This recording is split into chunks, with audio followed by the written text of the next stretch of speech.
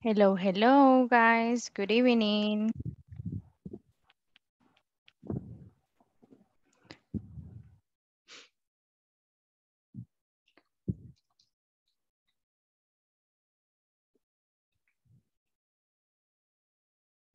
Hello. Well, we will wait for the rest of your classmates because they are not here, okay?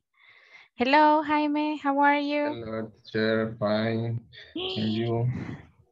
My my headsets are not working. I mean, just one is working and the other one is not working. Let me. I don't know why. Okay. Hi. Hi, teacher. The test. This is a test. 1, 2, 3 is a test. Okay, it's Okay. working. Let's see. Wow. Wow, we are just 1, 2, 3, 6. Why? Everyone is late today. I'm Yes. not everyone, teacher. I'm Jaime. Hello, hello, Rosa. Hello, Fatima. Hello, Sabrina. Hello, teacher. Hello, Hello. teacher. Hello, hello, Linda. Hi, Luis. Hello, Jerixa. Hello, Lucy. Hello, good evening. Hello. Good Hello, good evening. evening. Good evening.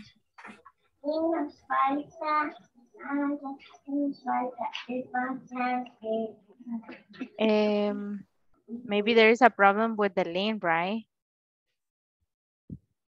Let me share the link because they are requesting the link on the group.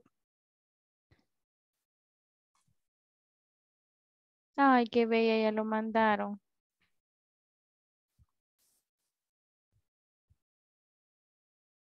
Ujú.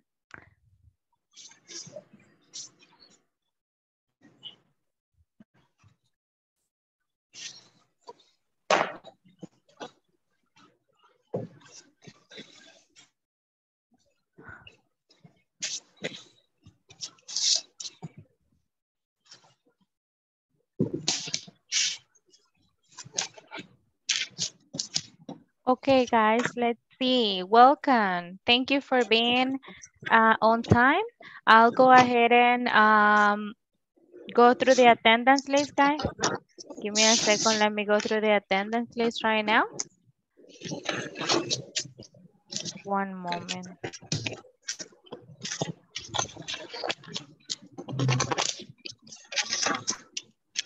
Okay, guys, so help me out to say present, please. And turn on the camera. Today is... Oh, one moment. That's weird. Today is Friday the 4th. Friday the 4th.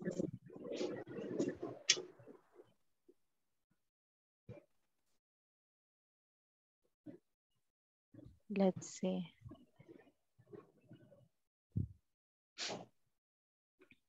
Okay, let's see. Hello, Nelson. Good night, teacher. Welcome. Thank you, Melissa. Thank you. Thank you for letting us know. Hello, Christian. How are you? Hello, I'm fine. You're fine. Great. Hello, Estefania. How are you, Estefania? Good. Hi, teacher. I'm fine. How are you? I'm fine. Fine. Yes. Great. Perfect. Okay, let's see. Let's go through the attendance list right away. Moment. I got lost the attendance again.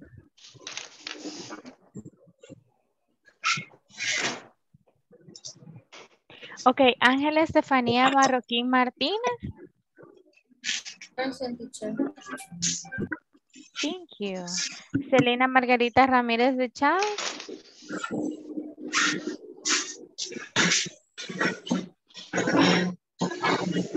Cristian Josué López Pérez. Present. Eric Mauricio Renderos Tomasino.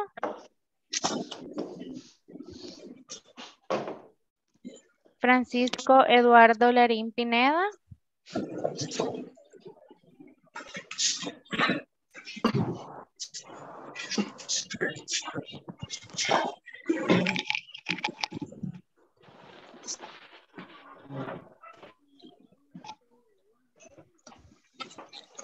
Ismael Arturo Morán Vázquez. Jacqueline Liliana Barrera Hernández. Jaime Antonio Velar Cortés. Present. José Nelson Ruiz Moreno. Present. José Ovidio Flores Rivas. Linda Magali García Montoya.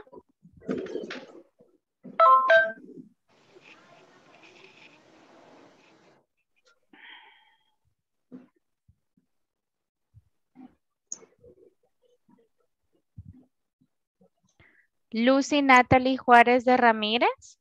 Present. Luis Ernesto Gómez García.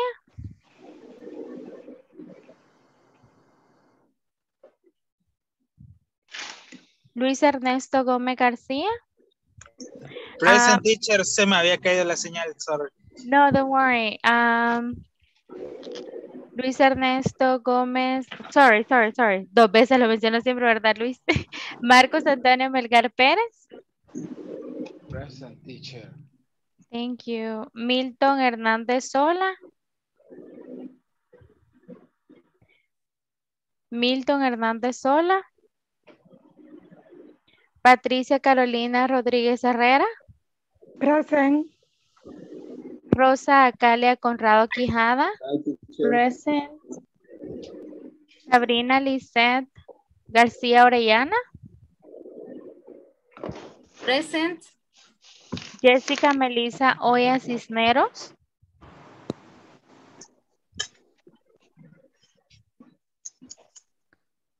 Zulma Yarixa Oliva Córdoba.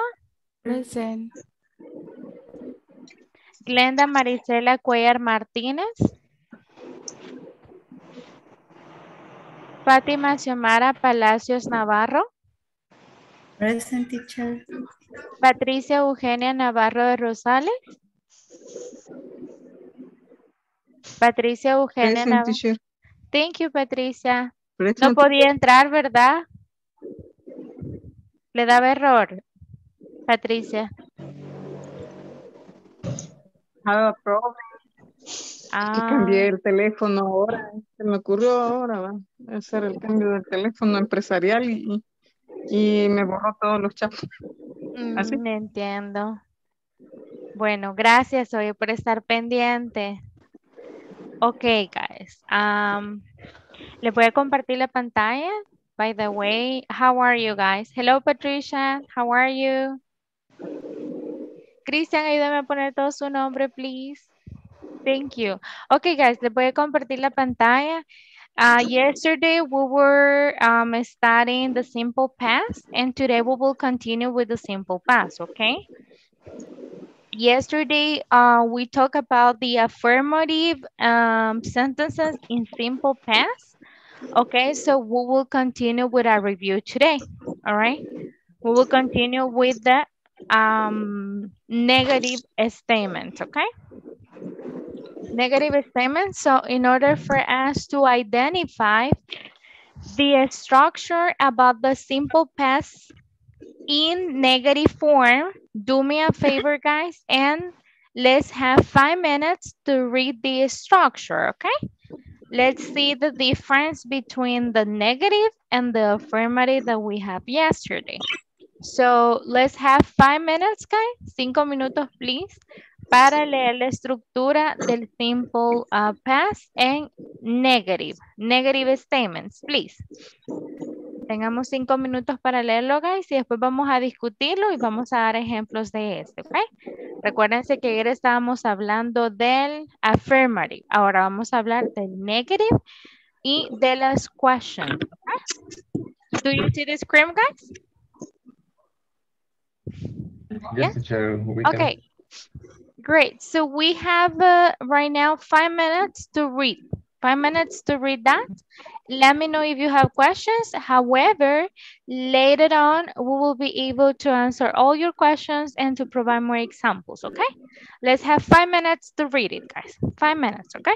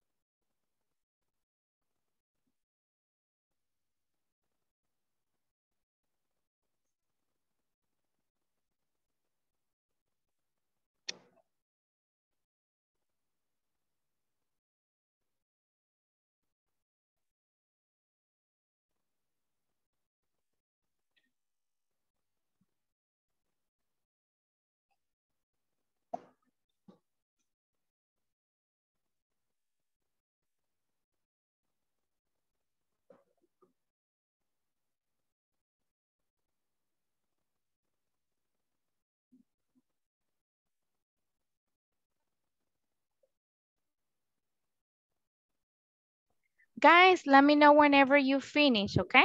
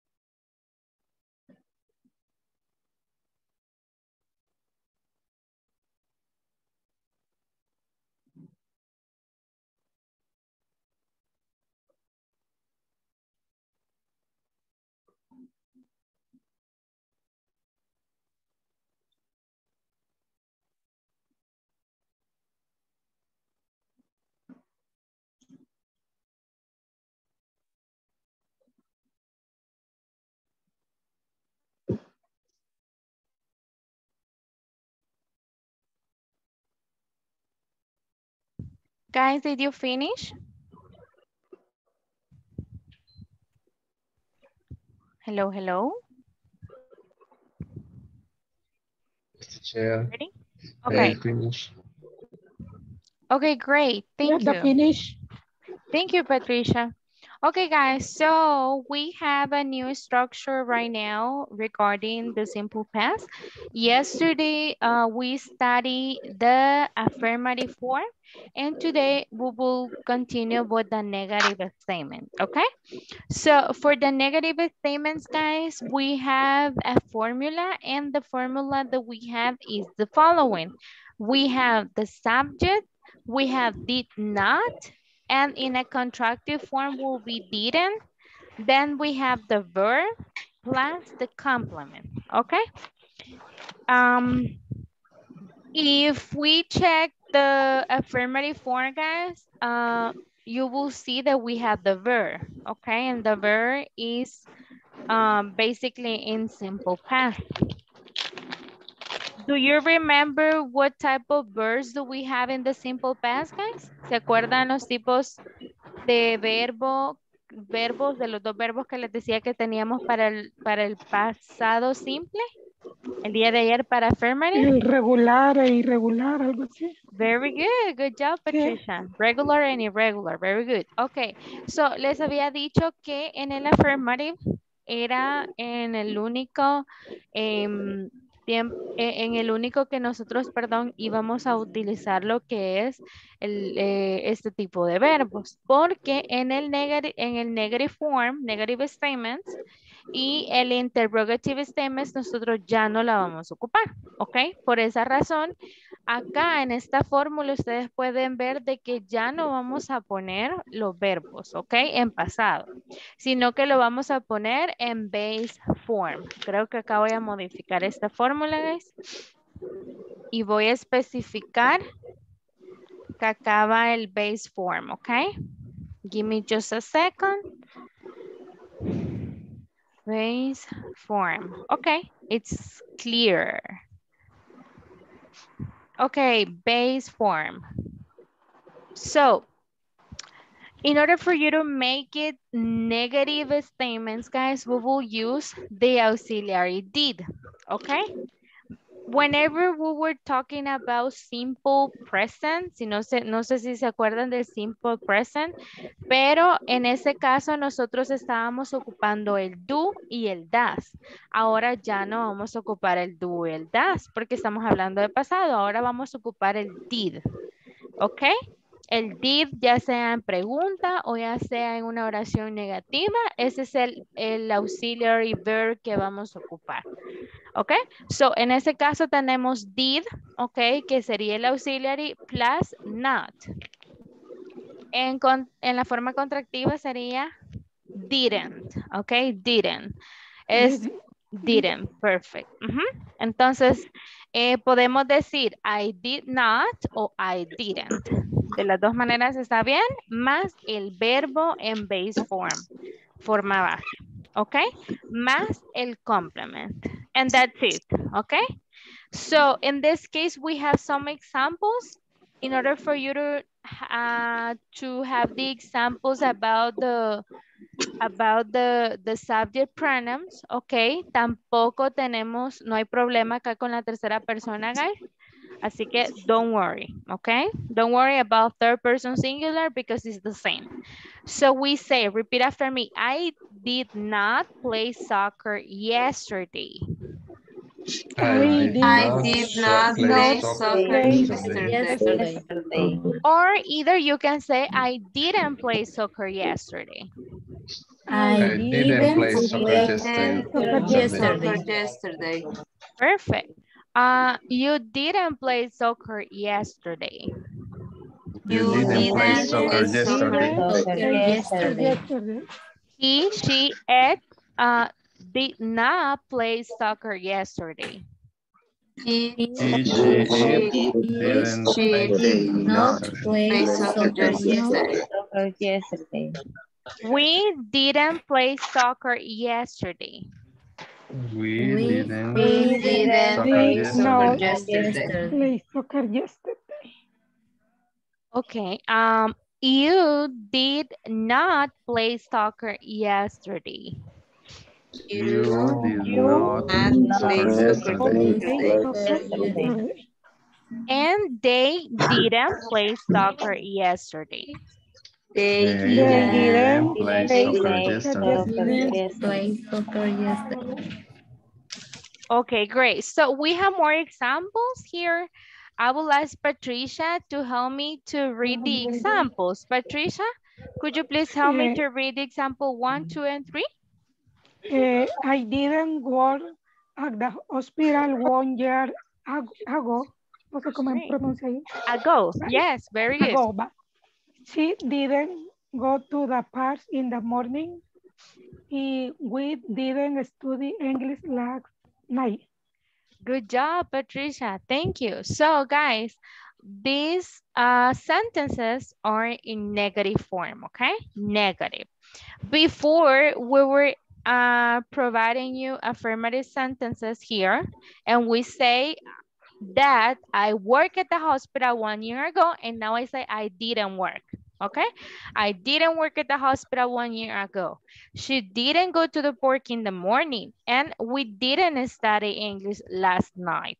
Okay, so that's the only thing that you will do. Just place did not or didn't plus the verb. Okay, una vez más, el verbo que ustedes tienen en las listas que yo les mandé, lo van a nada más ocupar en la forma afirmativa, ¿ok? En la forma negativa ya no, solamente ocupamos el auxiliary verb did más not, o si no contractado va a ser didn't, ¿ok? Y el verbo en base forma. Ahí sí no se complican con el verbo, ni en third person singular, ¿ok? So, guys, do me a favor, please, and send me an example, okay, on the chat or in the WhatsApp group, making a sentence in the simple past in a negative form. Así como lo hicimos el día de ayer, mándeme una oración, one example in negative statements. So, if we are 18, if you are 18 participants, I should have 18 sentences, negative sentences. And don't forget about the period at the end, okay? So let's have right now 5 minutes so you can send it to me, the sentence in negative, okay, guys? Perdón, ¿cuántas oraciones serían? Just one, just one. Una, okay, okay. By the way, do you have questions about this structure? Do you feel that it's easy or is difficult? Guys, questions? Easy? Yes, right? Thank you. Okay, I didn't run yesterday. Period. Christian, but great job. Okay, great job. Okay, send me the sentences in negative form, guys. Thank you. If you have questions, please ask me, okay? Nelson, are you okay? Yes? Yes, teacher. Ahorita Stephanie? estoy trabajando. Okay, thank you. Very good. I didn't work yesterday. Good job.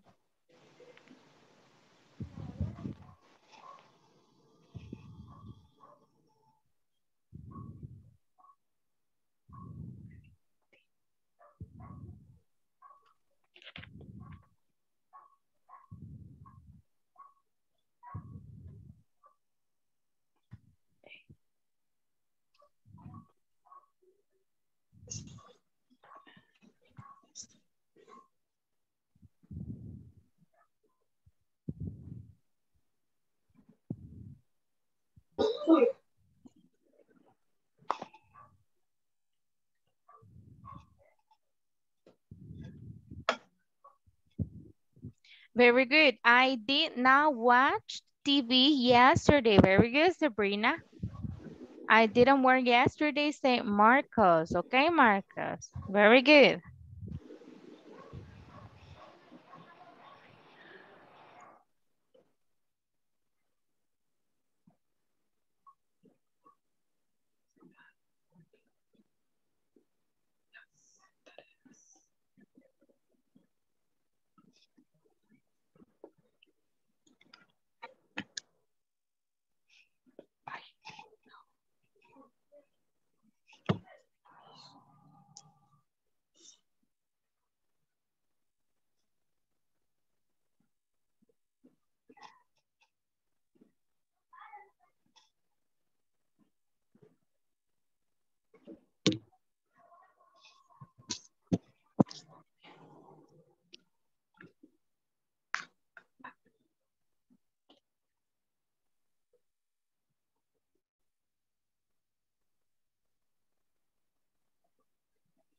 Okay, I got more examples here. I can see here, I didn't work last Tuesday. Very good.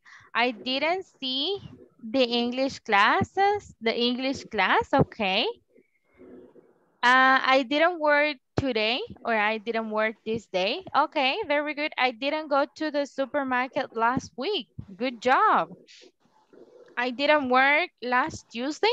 I didn't drive the red car last week. Very good. Easy, right, guys? Past simple is easy, but I believe, guys, that you will be able to find easier the formulas and the structure whenever you have more practice, okay? Let's see, Patricia said I didn't finish the homework. Very good. Good job. They did not stay at the meeting. Good job, Ismael. Very good.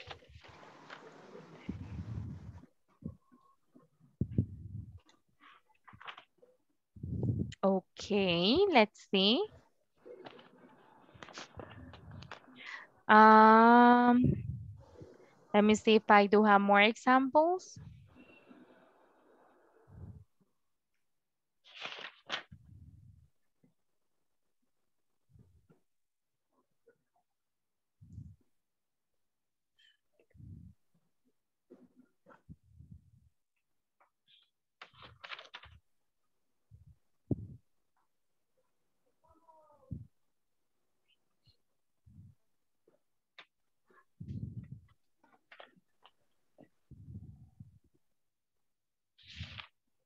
Teacher, have a question. Oh, yes. Tell me. Acabo de mandar en el chat mi oración, pero creo que me equivoqué en el tiempo. Oh, let me see. Let me see right now. I did not drive it. No, it's okay. I didn't drive in the night. Maybe the time expression. Maybe the time expression is the one that we need to change it. Okay, maybe we can say I didn't drive yesterday night. Okay? Yesterday night. Yesterday night. But the verb, it's fine. Okay, good job.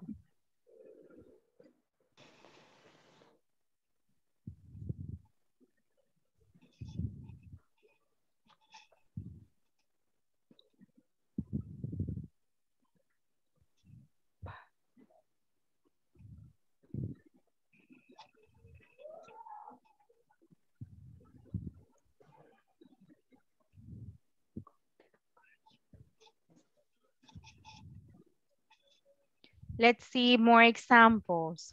I didn't travel last night. She didn't dance at the party last week. Very good. I didn't go to the park in the morning. Good job, Estefania. Okay. Okay, great. Guys, do you happen to have any other question regarding this structure in the negative statement? Questions or no questions? I got another example. I didn't eat beans today. Okay, very good. Very good, Nelson. I didn't visit my friend. Good job, good job. Okay, guys, I believe it's understandable and you did an amazing job. Now, let's go to the next structure. And the next structure, the next sentence, type of sentence are the interrogative form, okay? We got the interrogative form, we got the interrogative form here. The yes, no questions, okay? So remember, the yes, no question doesn't change, okay? You will place at the beginning the auxiliary verb, okay? Como lo hacíamos siempre, guys, ponemos el auxiliary verb al principio. ¿Se acuerdan que en las simple present poníamos does and do al principio? Decíamos, do you like pizza?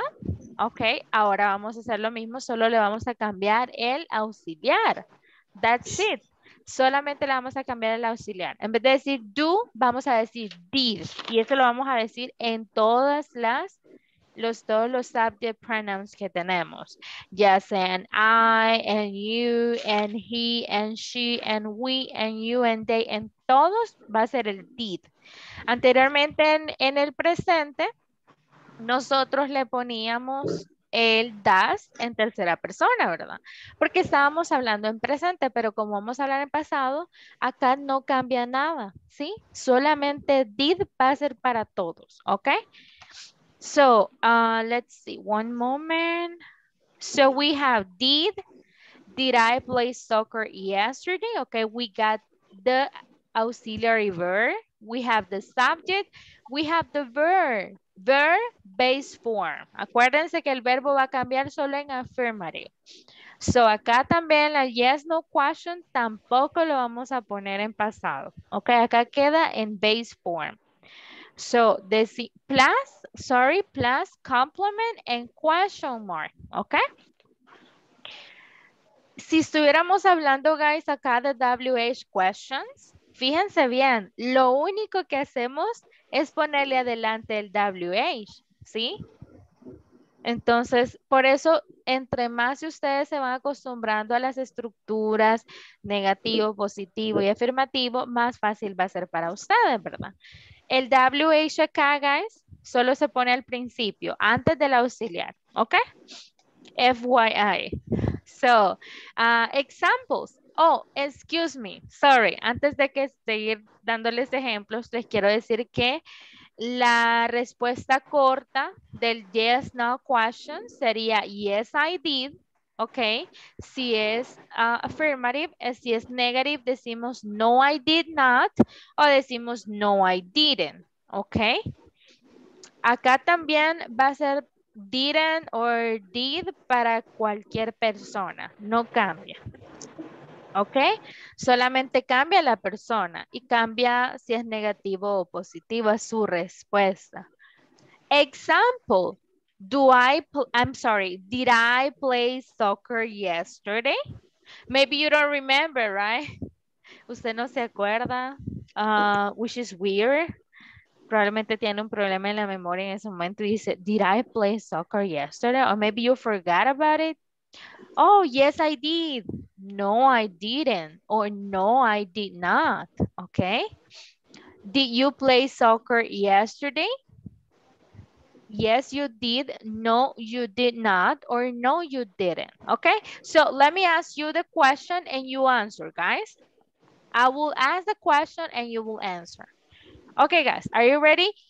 Did he, she, oh my God, this is gonna be difficult. Let me go to the next one. Did we play soccer yesterday? We played soccer We yesterday. played soccer Yes, we yesterday. Yes, we did. Yes, No, we we did. didn't. No, we didn't. Oh, no, we did not. Very good. Did you play soccer yesterday? Did you play soccer Yes, yesterday? yes, I Yes, did. you did. No, you No, you didn't. didn't. Ajá, exactly. No, you did. Guys, ¿cómo se sienten más cómodos diciendo no, you did not or no, you didn't? No, Didn't. you didn't. Didn't. Entonces utilicemos el didn't, ¿ok? Pero both of them are correct. Los dos están correctos. Did they play soccer yesterday? Yes, Did Yes, they they play did. soccer? Yes, they did. They did. No, No, they, they no, didn't. they didn't. No, they didn't. Great. So guys, it's pretty easy. Okay, pretty easy, sorry. Let's see the other examples. Sabrina, could you please help me to read the examples? Yes, of course. Oh, I'm sorry to interrupt you. I know que se quedó así. Sabrina, could you please ask these 3 questions to three different classmates? The 3 that you will ask? So they can say, yes, I did, no, I didn't, dependiendo de qué persona se lo pregunte. ¿Ok? ¿Se lo puede hacer las preguntas a 3 personas? ¿Esas 3? Thank you, Sabrina. Okay. So I ask to someone. Yes, you should. Okay. And for example, I have to say the name, really? Yes, choose someone. Okay. Okay. And Jaime. Jaime, okay. Revenge. No. Okay. Did you work at the hospital 1 year ago? I didn't. No, I didn't, you said, right? You said, no, I didn't, right? Okay, didn't. thank you. Okay. Okay, thank you. Go, continue, Sabrina. Rosa Calia, did you go to the park in the morning? Yes, I didn't. Oh, in this case, Rose, will be yes, I did. Okay. Yes, I did. Yes, I did. Ajá, pero si es negativo, se dice no, I didn't. Okay. Yes, I did. Okay, great. The last one. Si quiere, pregúntele así con ese mismo sujeto que tiene. Okay. Luis Ernesto Gómez. Did they study last night?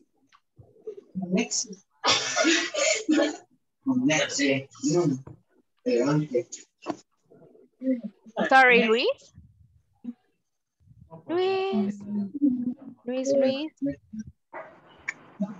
Luis, we cannot hear you. Luis, we can hear you. Choose another person, Sabrina. Okay, Jose Nelson Ruiz. Did they study English? Ay, me tapó. Last night? Yes, I do.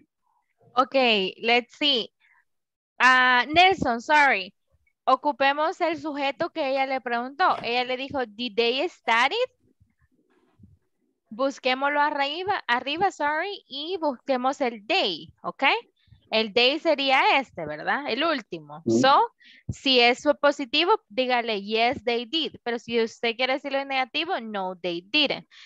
Escuchemos, guys, el sujeto que nos pregunta, ¿ok? Let's, one more time. Yes, Thank you, Nelson. Sería yes, they did, sería.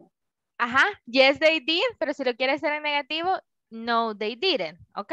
Sí, en este caso no quiere ser positivo. Creo Ok. que me fui mal, quizás, ¿verdad? Solo el sujeto, Nelson, solo el sujeto. Lo demás estuvo perfecto, ¿ok? Solamente, you're welcome. Entonces solamente escuchemos el sujeto que estamos ocupando, el que estamos usando, sorry. So, let's see. I will ask you some questions, guys, randomly, and listen to the subject, ¿ok? Dependiendo del sujeto, si me va a contestar. Ok, let's see. Thank you. Yarixa.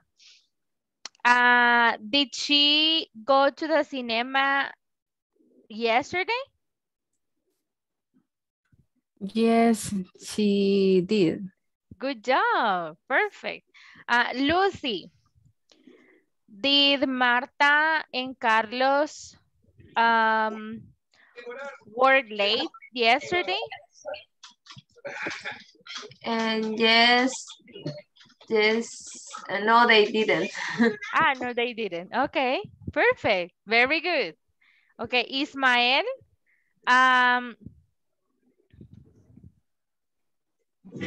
do I have French classes today? I'm sorry, did I have French classes yesterday?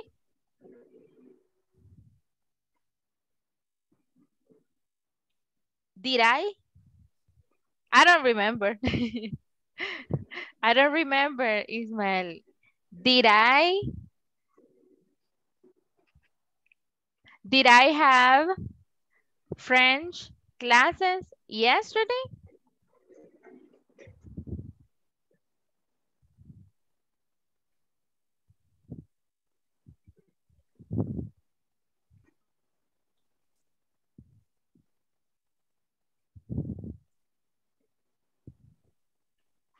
Repeat, teacher. Yes. Did I have French classes yesterday? French classes? Did I? Did I? Did I is this? Did I? Did, I, yes, I I? Yes. I. Did I, Oh, dijo? but I'm asking you, Ismael. I'm asking you porque I don't remember. Como no me acuerdo, le estoy preguntando a usted. Ismael, did I have French classes yesterday?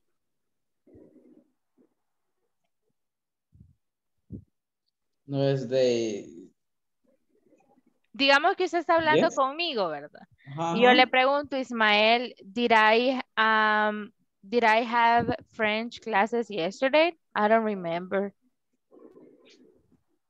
Y la respuesta sería I have. No, sería, vaya, si sería, por ejemplo, en positivo, sería did. En negativo sería didn't. Pero como yo le estoy preguntando, did I? ¿Y usted cómo me va a Yes, you. contestar? Yes? Yes. Yes, you did. Ajá. Yes, you did. Ajá. Yes, you did. En cambio, Ismael, si usted se pregunta usted solito, did I have a French classes yesterday? Oh, yes, I did, dice usted. ¿Sí? Pero si estoy hablando con usted, usted me va a decir, yes, you did. ¿Ok? Yes, you did. Okay. All right. So, let's see. The last one. Patricia Eugenia. Patricia Eugenia. Yes, teacher. Did we break the glass last night? Did we break the glass last night? Yes. Break the glass. Uh-huh. Yes. They did. One more time. Did we break the glass yesterday? I mean, last night? Yes. Sería, o sea, me está preguntando nosotros. Uh-huh. You and me. Ujú. Yes. We did. Uh-huh. Exactly. Very good. Good job. Good job. Fatima. Did Christian sleep last night?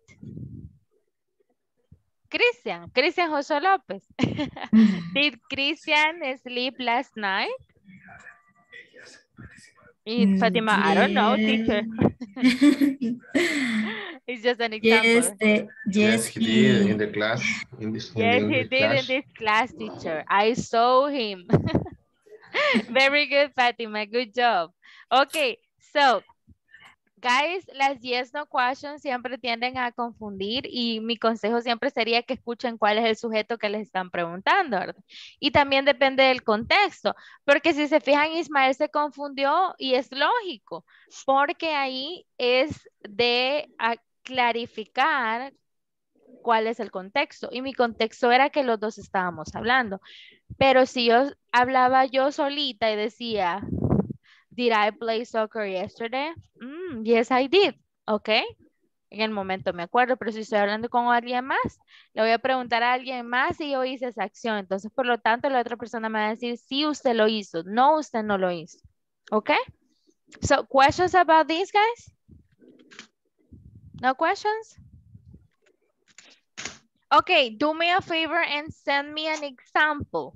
Send me an example with yes, no question y me mandan la respuesta corta, okay? Question and answer. Question and answer, okay? Mándenmelo, please, guys. Un example, one example. Mándenmelo en el chat. Y si tienen preguntas, no duden en hacérmelo, please.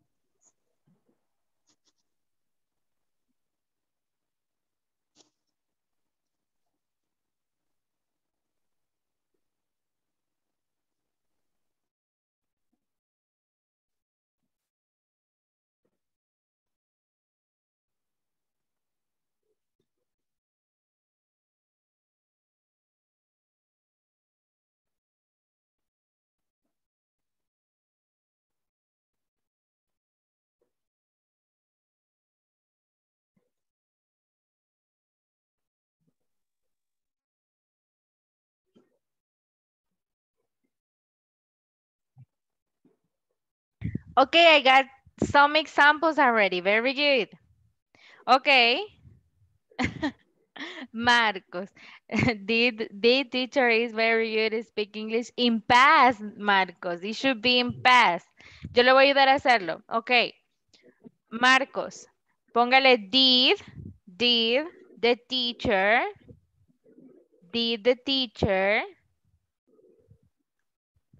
usemos el did auxiliary, then the subject, the teacher. Ahora el verbo tiene que ser en base form, ¿ok?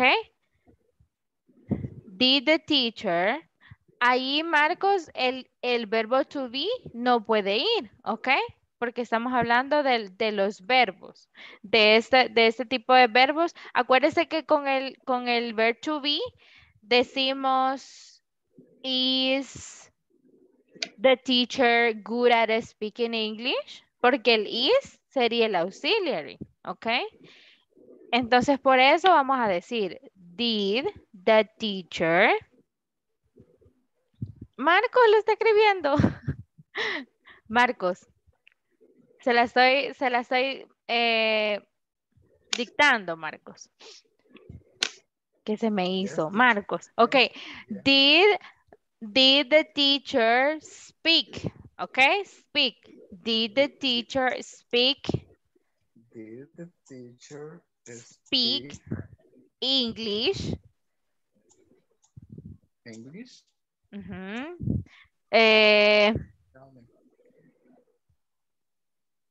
Did the teachers speak English? Póngale 10 years ago. 10 years ago. 10 years ago. 10 years ago. Yes, 10 years ago. 10 years ago. Signo de interrogación. Was 2012, right? Oh my God, yes. Yes, she did, póngale. Yes, she did. Pensé que no iba a ser así, pero sí, justo en ese momento empecé. Sorry. So, next example, sorry. Did she go to work last week? Yes, she did. No, she didn't. She did not. Thank you, Sabrina. Very good.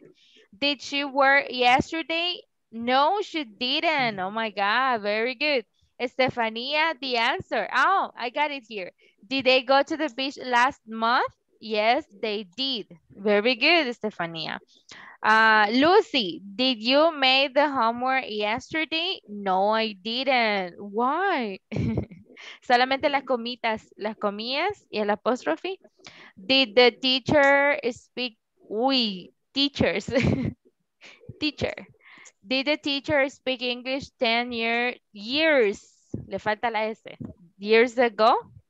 Yes, she did. Very good. Okay, ya leo esto de acá, guys. Thank you. I got 7. Wow. Let me see the 7 you got here. Okay, it says, sorry, did he go to the port last night? No, he didn't. Did you train in the afternoon? Yes, I did. No, I didn't. Very good. Did she go to the beach on weekends or on the week? On the weekend, sorry. On the weekend. No, she didn't. Did he study math? Yes, he did. Very good. Did you dream last night? Good job. Good example. No, I didn't. Oh my God. Sometimes you don't remember about your dreams, right? Did Marco speak English last class? No, he didn't. Marcos did it. Very good, Marcos. But you're speaking English today, right? Did she celebrate her birthday last month? Yes, she did. No, she didn't. Good job. Great job, guys. Okay. So let's see. Do you happen to have more examples? No? No more examples? Guys, any questions about this? Did I work in solutions? Good job, Nelson. Yes, I did. Okay. Pero Nelson, como todavía, digamos que esa es una suposición, ¿verdad? La que usted dijo. Pero como todavía trabaja ahí, ¿ya? Entonces, En ese caso, Nelson, solo para que entendamos, ¿verdad? Puede mencionar un trabajo donde usted trabajó en el pasado. Si usted ya no trabajara ahí, sí diera más, pero como es un ejemplo, it's okay, all right? Did I work in solutions? Yes, I did. Ajá. O sabe que Nelson puede decir usted, híjole, puede decir, did I work at Solutions Company in 2021? Porque el 2021 ya pasó, ¿verdad? Entonces usted puede decir eso porque, ajá, todavía está trabajando, pero como estamos hablando del pasado, it's okay. Entonces puede decir, did I work at Solutions Company in 2022? Yes, I did. Ok, y no hay problema, porque igual ya pasó el año. Estamos hablando del pasado. Did he run yesterday? No, he didn't. Okay, very good. Did he play piano yesterday? No, he did not. Okay, great. Very good, guys. Excellent job. Excellent job. Okay, guys, so questions about this. Did Marcos get out before? Oh my God, yes. Okay, Marcos, listen to this example, Marcos. Did Marcos get out before finishing English classes yesterday? Yes, he did. ¿Qué se hizo Marco? Bien pícaro, ¿verdad? Ahí estamos hablando todos. Vamos a ver quién se queda, que no se quede, dijimos. Y Marco, ay Dios, se desapareció. He disappeared. He disappeared. Y yo contaba con él, fíjense, guys. Yo dije, yes, I did, puso, miren, en el grupo. Marcos, please. Miren, y yo contaba con Marcos. Yo dije, Marcos, va a hacer el favor. A mi WhatsApp dicen, miren. O sea, que no le hablemos, pues va. Disculpe, hijo. Okay, guys, so, no questions about this. Clear, right? Clear like water or clear like chata, guys? Or clear like, I don't know, like fresca. I wish I can drink a fresca right now. Oh, chata. Wow, guys, come on. Guys, do you like horchata? Do you like it? Or do you prefer Yes, teacher. Coca-Cola, soda? No, teacher. I don't Yes, like I like. I don't like it. O sea, yes, I I like don't it, drink but Coca-Cola. I It's better prefer, natural. yes, Tamarindo. ajá, yes, tamarindo. I prefer the, oh my God, how do you say that? Se me olvidó, se me olvidado, oh my God. Jamaica. Ajá, no, pero les voy a decir, Pepsi Blue is delicious. which one? Which one is delicious? Pepsi Blue. Pepsi Blue. Ay, no. Ay, no he comprado una Pepsi Blue. Dije que iba a comprar uno para volver a probarla y no la he probado. O sea, ya no la probé desde hace un montón de años. It's delicious. Miren, pero ahí Marcos bien cabal nos está hablando, ¿verdad? Que no está en WhatsApp, Marcos malo. Ay, a mi WhatsApp nos dijo. Sorry, teacher. ¿Por qué se fue ayer? Pues Marcos, cuéntenos. Ya en confianza. Teacher, I will you my cell phone low battery. Ay. Do you remember? No. Yes, teacher. No. I read it in WhatsApp. It was an example. It was send an example. Teacher, no estaba bromeando, yo le estaba escribiendo que mi Era verdad. tenía, sí, era cierto, y después me dio risa porque lo fui a cargar, pero ya eran pasadas las 10. Ay. Y ahora mi compañero Milton me dijo, mira, la teacher te estuvo diciendo de que te ibas a quedar el día de ayer por la noche, y yo, ay, no le creo. Pero ahorita tiene 80%. Teacher. Ay, qué bueno, Marcos. Ahora sí nos va a ayudar. Mentira, Marcos. Ok, so, gracias, no hubiera sido por Lucy, guys. Que de verdad que no hubieron caballeros ayer. No, Luis, yo me acuerdo que Luis dijo, no, no es que yo quería, teacher, pero ni modo, vino eh, Lucy me ganó Lisa el le iba a puesto. decir, Lucy, y ella dijo, van a creer.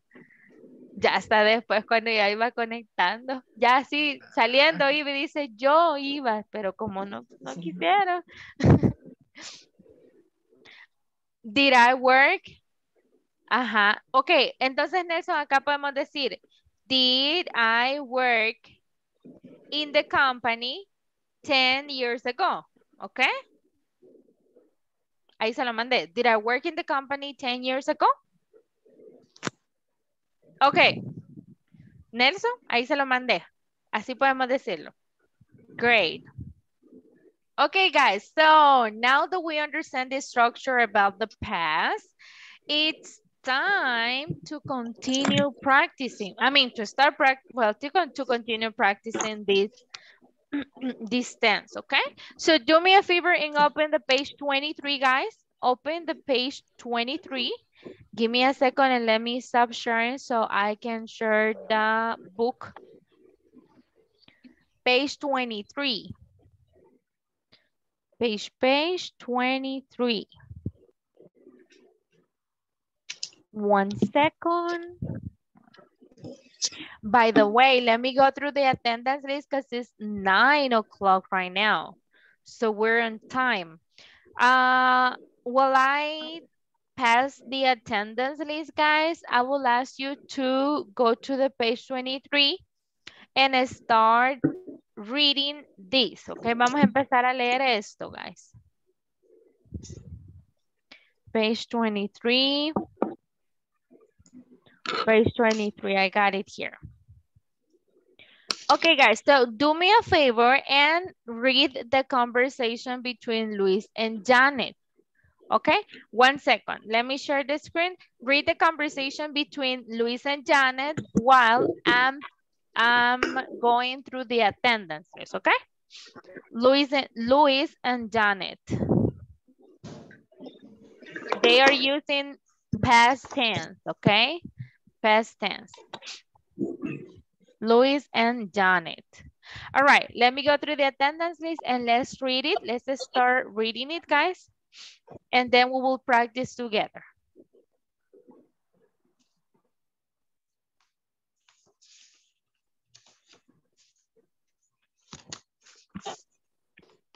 Okay, Ángela Estefanía Marroquín Martínez. Celina Margarita Ramírez de Chávez. Cristian Josué López Pérez. Present. Eric Mauricio Renderos Tomasino. Francisco Eduardo Larín Pineda.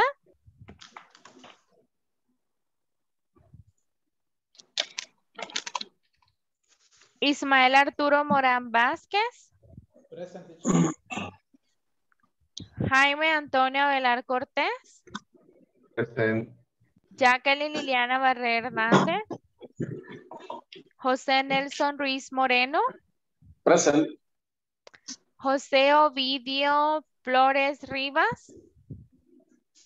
Linda Magali García Montoya. Lucy Natalie Juárez de Ramírez. Present. Luis Ernesto Gómez García. Present, teacher. Marcos Antonio Melgar Pérez. Present, teacher. Milton Hernández Sola. Present, teacher. Patricia Carolina Rodríguez Herrera. Present. Rosa Acalia Conrado Quijada. Present. Sabrina Lisette García Orellana. Present. Jessica Melissa Oya Cisneros. Present. Zulma Yarixa Oliva Córdoba. Present. Glenda Marisela Cuellar Martínez. Fátima Xiomara Palacios Navarro. Patricia Eugenia Navarro de Rosales. Present, teacher. Thank you. Okay, let's see. So we got a conversation here, excuse me. But let's see. I want to ask you a question, guys, and I want to ask you if you know what is the meaning of networking. Do you know what is networking? Networking? No? No. Do me a favor, guys. Do you remember the dictionary I told you 2 days ago? The dictionary? No? The name of the dictionary? It starts with W. I believe it starts with W. Yes. Merriam-Webster. Merriam-Webster. Okay, do me a favor and look in the dictionary the meaning of networking, okay? And tell me what is the meaning of networking, or either you can Google it. You can Google it. What is networking? Okay, let's check it out. Red de trabajo. Okay, but what would be the definition in English? The exchange of information or services among individuals, groups, or institutions. Very good. Okay, one more time, Luz, excuse me, so everyone will listen to that. Yes, the exchange of information or services among individuals, groups, or institutions. Very good. Okay, so guys, networking is to exchange that information among others, okay? Como cuando ustedes están en una conferencia, guys, o cuando ustedes están en un seminario o en un training, ustedes están básicamente compartiendo esa información, ¿ok? About networking. Pero networking más que todo, guys, se refiere cuando usted lidera ese evento.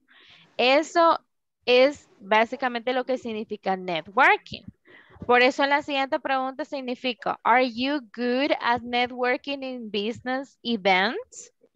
Como cuando usted está a cargo, como cuando usted está a cargo de llevar los negocios, ¿verdad? De su compañía, de ir a hablar de su compañía. ¿Ok? Usted está liderando. ¿Ok? Recuérdense que networking, guys, se basa básicamente en establecer lo que estaban diciendo anteriormente, ¿verdad? La red de contactos, ¿sí? La red de contactos entre profesionales. Entonces, ¿qué es lo que van a hacer? ¿Qué es lo que van a hacer en esa red de contactos? Tratar de generar oportunidades de trabajo, laborales, de negocios. Pueden hacer charlas, meetings, trainings, ¿verdad? Conferencias, con esos fines. Entonces, eso es lo que significa, guys, networking. Ahora bien, sabiendo esto, guys, are you good at networking in business events? For example, if your boss said to you, okay, you will go and you will be in charge of this event tomorrow. Are you good doing this, guys? No? In case of, let me see. En el caso de Jaime, ok, en el caso de Jaime y Cristian. Jaime y Cristian que son maestros.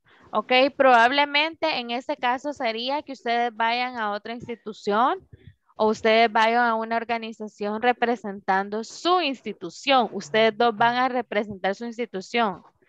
Probablemente no hacer negocios, ¿verdad? Con otra compañía, sino que hacer un convenio o un proyecto con otra institución. ¿Ok? Cristian and Jaime, are you good at that? Porque al final sí sería networking para ustedes también. Are you good at networking? Maybe, no, teacher, maybe next year. Yeah, I think yes, miss. Yes, I do. No, ya lo think veo yes. allá, el dúo dinámico, ¿verdad? En otra institución. Aquí venimos representando a, van a decir, wow, en inglés y todo, ¿verdad? Very good. Teacher es el que Como más es se las bilingüe. puede. Very good. Okay. So what about the rest of you guys? What about your companies? Are you good at networking? No? In the case of companies, if you're working for companies, are you good at networking or not? Lucy, Patricia, Nelson, Marcos? I try to do my best. You try to do the best, okay. Yarixa, what do you think? Luis? Ismael?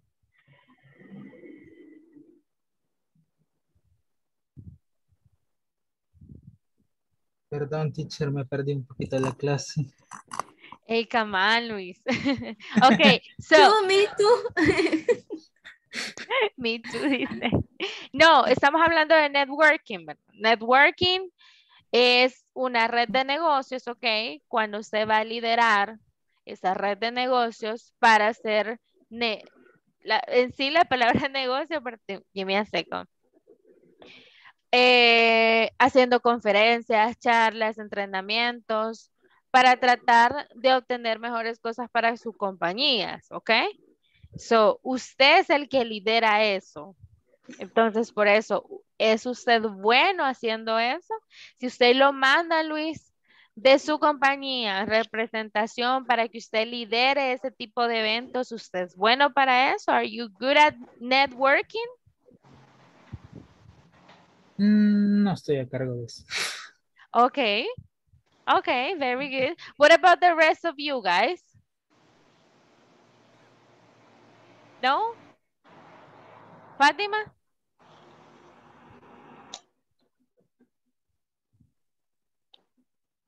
Hello, teacher. Hello. Maybe not. Maybe no. Okay, okay. Great. All right, guys. So we got a conversation here, and this conversation will be between Luis in the class, and Fatima, okay? Luis and Fatima, could you please help me to practice this conversation, Luis and Fatima? I am Luis. Yes, you are Luis. Did you enjoy the seminar? Yes, I did. I learned a lot. Tell me more. I update my networking skill. I learned to move from small to smart telco. Great.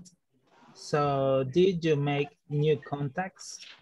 Yes, I did. I changed business card with 10 people. Awesome. Great, perfect. Okay, so guys, just try to go ahead and identify, okay, the verbs in past. Acuérdense que más que todos los verbos en pasado tienen una pronunciación y vamos a ver cuál es la pronunciación de esos verbos. Don't worry. Pero, por ejemplo, en los regulares, en los que se le agregan la ed, tenemos tres tipos de pronunciación. La primera es do, es t, y la otra es did, ¿ok? Ya vamos a ver cómo identificar la pronunciación, pero ahorita, guys, si quieren, repeat after me para saber cuál es la pronunciación de estos verbos. So, repeat after me. Learned. Learn. Porque si nosotros decimos learn, estamos diciendo en presente. Por eso lo tenemos que decir learned. Con D al final. Learned. Acuérdense que acá en este caso la E es una silence letter. La E no la pronunciamos. Learned. ¿Ok? Very good. Very good. Updated.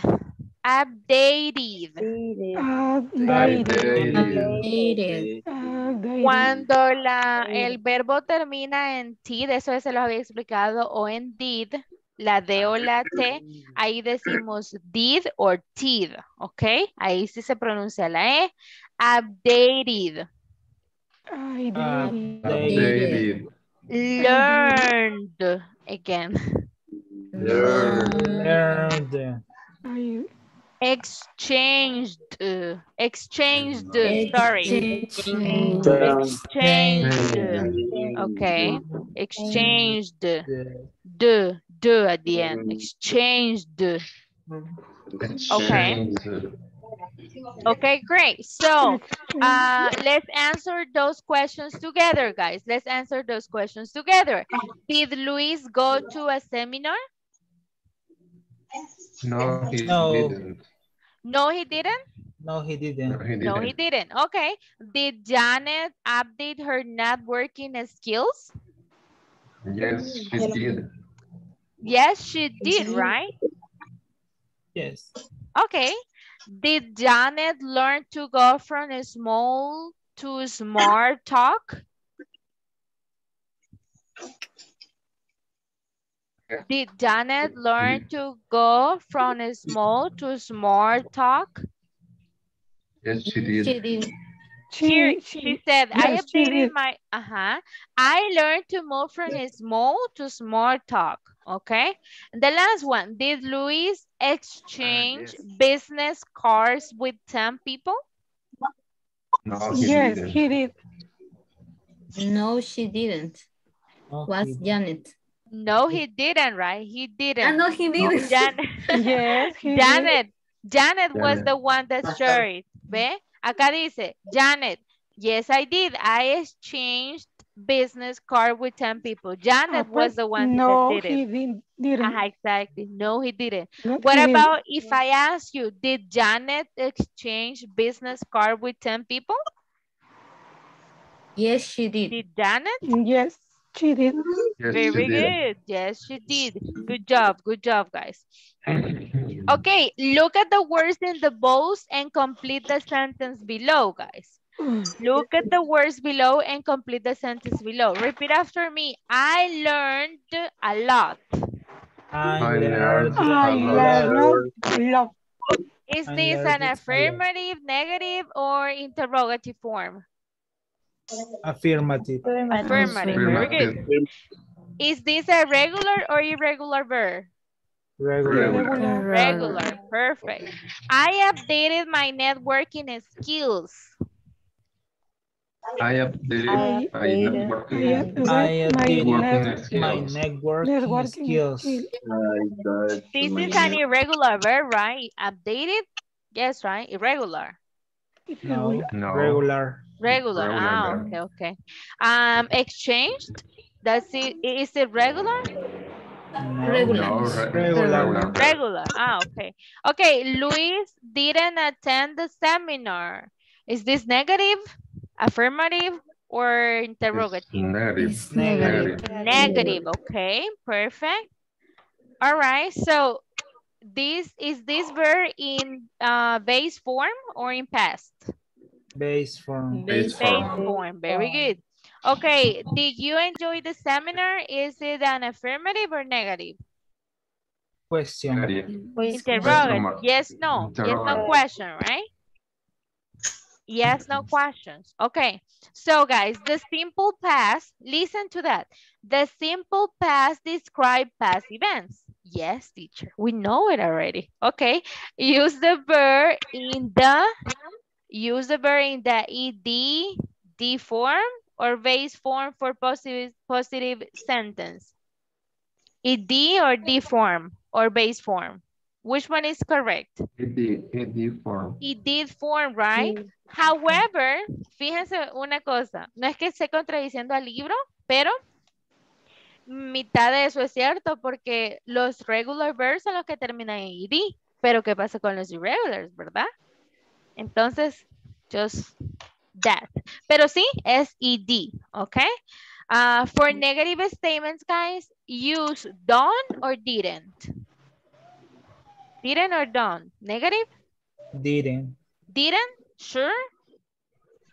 Yes. Okay. Teacher. Didn't. And the ED or and the ed or base form of the verb. Is that true? Ed, sorry, or base form. Después del Base didn't, form. ¿qué va? Base form? Base form. Yes, base form. Very good. Start a yes, no question about the past. About the past with do or did. Yes, no question, do or did. ¿Con qué inicia? Did, right? Did. Next, add the subject, the verb. The subject, ¿qué va después del did? Subject. Subject, right? Okay. Y after the subject? Verb. Verb. ¿El verbo va en base form or ed? Base Base form. And the complement, right? Very good, guys. Very good. Oh, miren, abajo dice regular verbs, ¿ok? Estamos hablando solo de regular verbs acá. Por eso es de que abajo son asterisco. All right? So, guys, it's time to practice, okay? Time to practice. Let's complete the questions below using the verbs in parentheses, okay? Interview 2 classes, take notes with their notes and combine short or long answers. Okay, let's make pairs right now. Vamos a trabajar 10 minutos en estas preguntas. Son yes, no questions only. Y usted le va a preguntar a su compañero estas 6 preguntas de yes, no question. Su compañero le va a decir, yes, I did, no, I didn't. Y luego, viceversa. Su compañero se la va a preguntar a usted. Y asimismo va a ir haciendo las oraciones, las questions, ¿ok? For example, did you attend to a seminar last month? Attend. Next, did you enjoy the seminar? ¿Ok?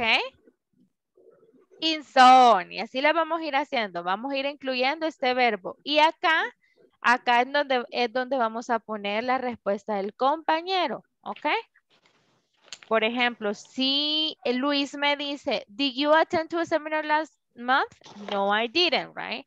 Él me dijo, no, I didn't. Entonces lo voy a poner acá. No, I did not. Or no, I didn't. ¿Ok? Y van a ir poniendo la respuesta de su compañero y viceversa. ¿Ok? Is that right, guys? Are you okay with that? Yes, no? Yes, teacher. Okay, great.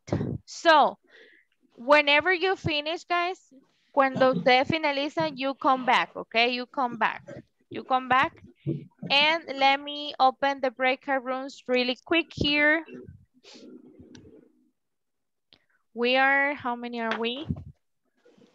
19, 18. Okay, let's see. Open. So click on join, guys. Please click on join.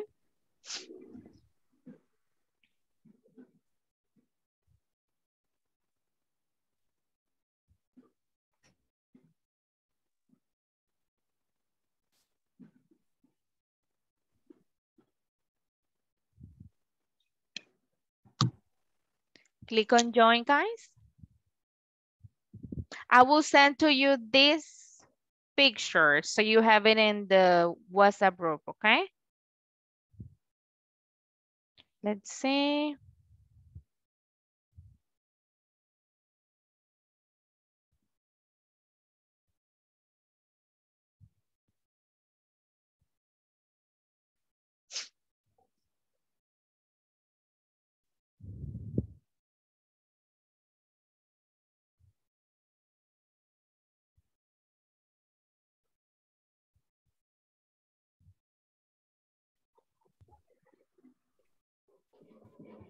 Teacher.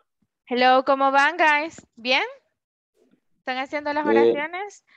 Pregúntesela entre ustedes. Pregúntesela a Patricia y Patricia que la pregunte a usted. Teacher, según el ejemplo, según el example. Sí, por ejemplo, en la número 2, déjeme se lo comparto.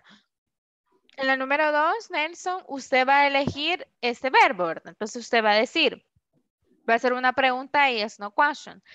Did you, porque usted le va a preguntar a Patricia, entre ustedes van a estar hablando, entonces usted le va a decir a Patricia, did you enjoy, y va a ocupar ese mismo verbo. Y como en pasado, en las preguntas y en las negativas vamos a ocupar la base de forma siempre, ¿ok? Ahí no vamos a ponerlo en ED. Entonces acá decimos. En todas vamos a ocupar el did. En todas. Acuérdese que en todas. Entonces acá, did you enjoy the seminar? Y depende de lo que le diga Patricia. Yes, I did or no, I didn't. Así lo voy a ir escribiendo. Y luego, usted le pregunta a... Patricia le va a preguntar a usted. ¿Sí? Ok. Patricia, are you there? Yes, teacher. Okay, thank you. Okay, guys, if you have any question, you let me know, okay? Okay. Guys, los dejé tríos, okay? Porque me sobraba uno, so that's why you are 3. ¿Cómo van? Good? Good? Great. You let me know if you have questions, guys. Bye. Bye. Did you enjoy the seminar? Vaya, Patricia. Hello.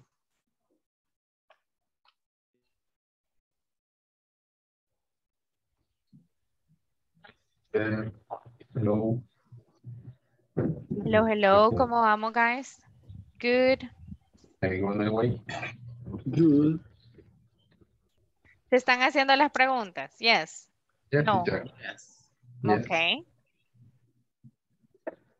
Did you learn something? Yes, I do.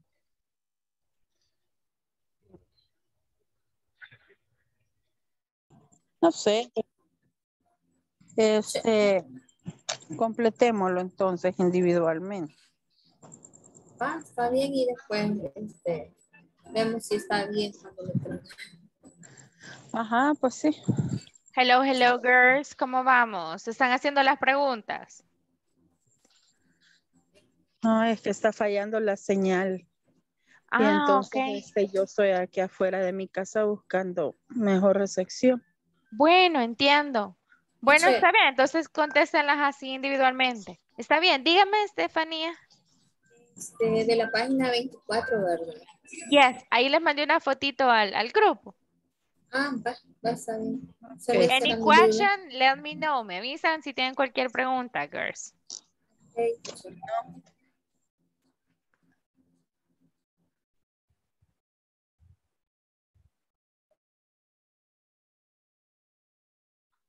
Are you asking the question each other, girls? Yes?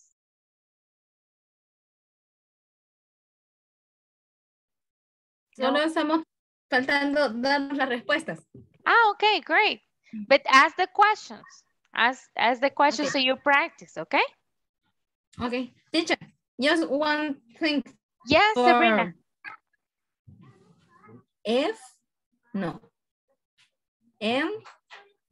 Decir mi información. No quiero decirlo al revés. Your information. ¿Cómo? Sorry. Se me olvidaba. FYI. FYI. Yes. FYI, for your information. Okay. How do you say asterisco? Asterisco. Star. Star. Star. Sí, se dice como estrellita. Star. Ok. Ok. S-T-A-R. Yes, it's S-T-R. Let me get a second. S-T-A-R. Okay. S-T-A-R. You're welcome.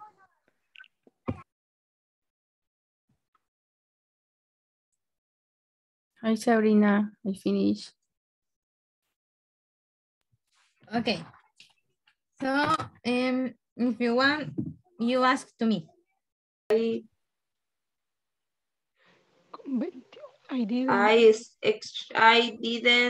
don't exchange business cards.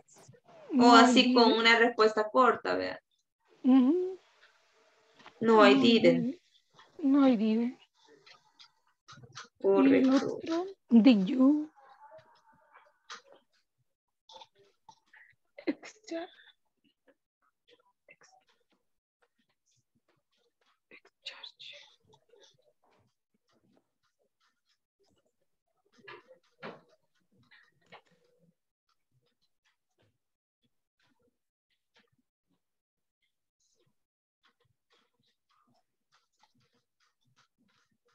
Ya nos sacaron del grupo, ¿no?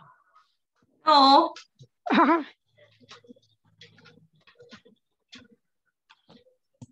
Todavía no. Va. En la última sería no, I didn't. No, I didn't. Ahí estoy pensando si ponerlo así largo. Sería de cambiar exchange ya a pasado. Ha pasado. Pero exchange No, es un verbo regular, ¿verdad? es de buscarlo en la lista. Vamos a buscarlo. Exchange.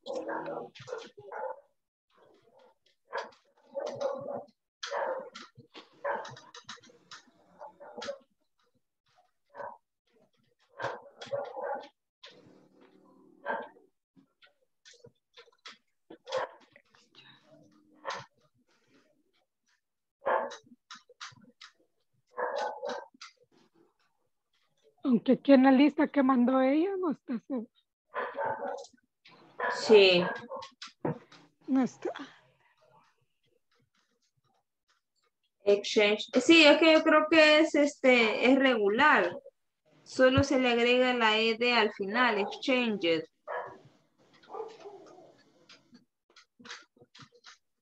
Exchange.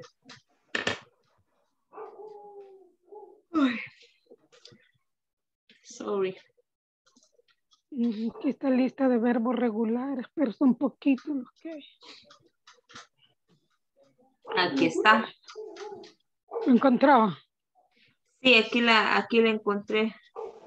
Que yo cuando son así, documentos así, les pongo favoritos, les pongo una estrellita en WhatsApp para que no se me pierda. Exchange. Exchange.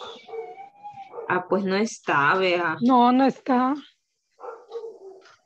Ah, pues no es regular. Exchange. Pero tampoco en la lista de los regulares no lo encuentro.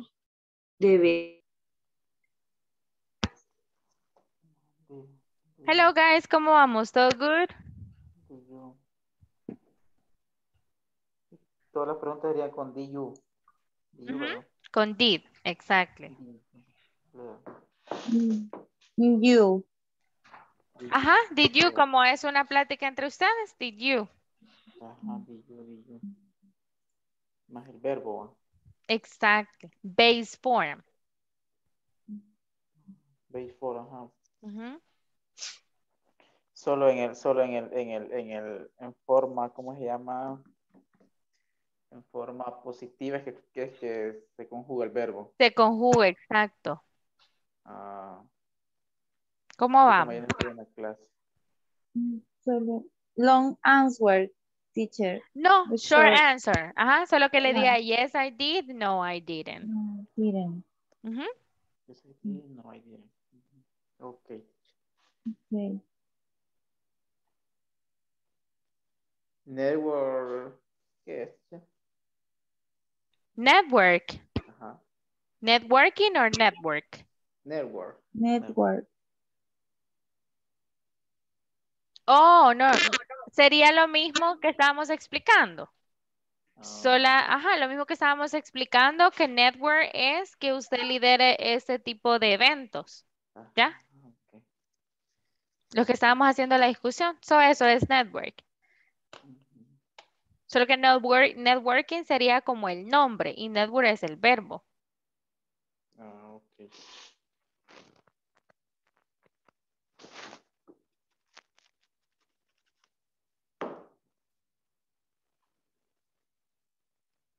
Pero guys, háganse las preguntas ustedes. Yes, teacher, ya hicimos las Did you 6. finish? Okay. Yes, teacher. Okay. So one more minute, guys. One more minute and we go back, okay? Okay. Thank you. Okay. Habían ofrecido 1 hora nomás, le digo, pero está bueno y deje las 2. De ahí me di cuenta que son instituciones diferentes. Correcto, cierto, cierto. Porque de ahí a los días que regresó de la incapacidad. No hay tier. Así sería, Patricia. Ayúdame bien la respuesta negativa. Sí, no, I didn't. It's okay. No, I didn't. Thank you. Did you finish? Yes? Yes, nice teacher. Great. So let's go back to the main room, okay?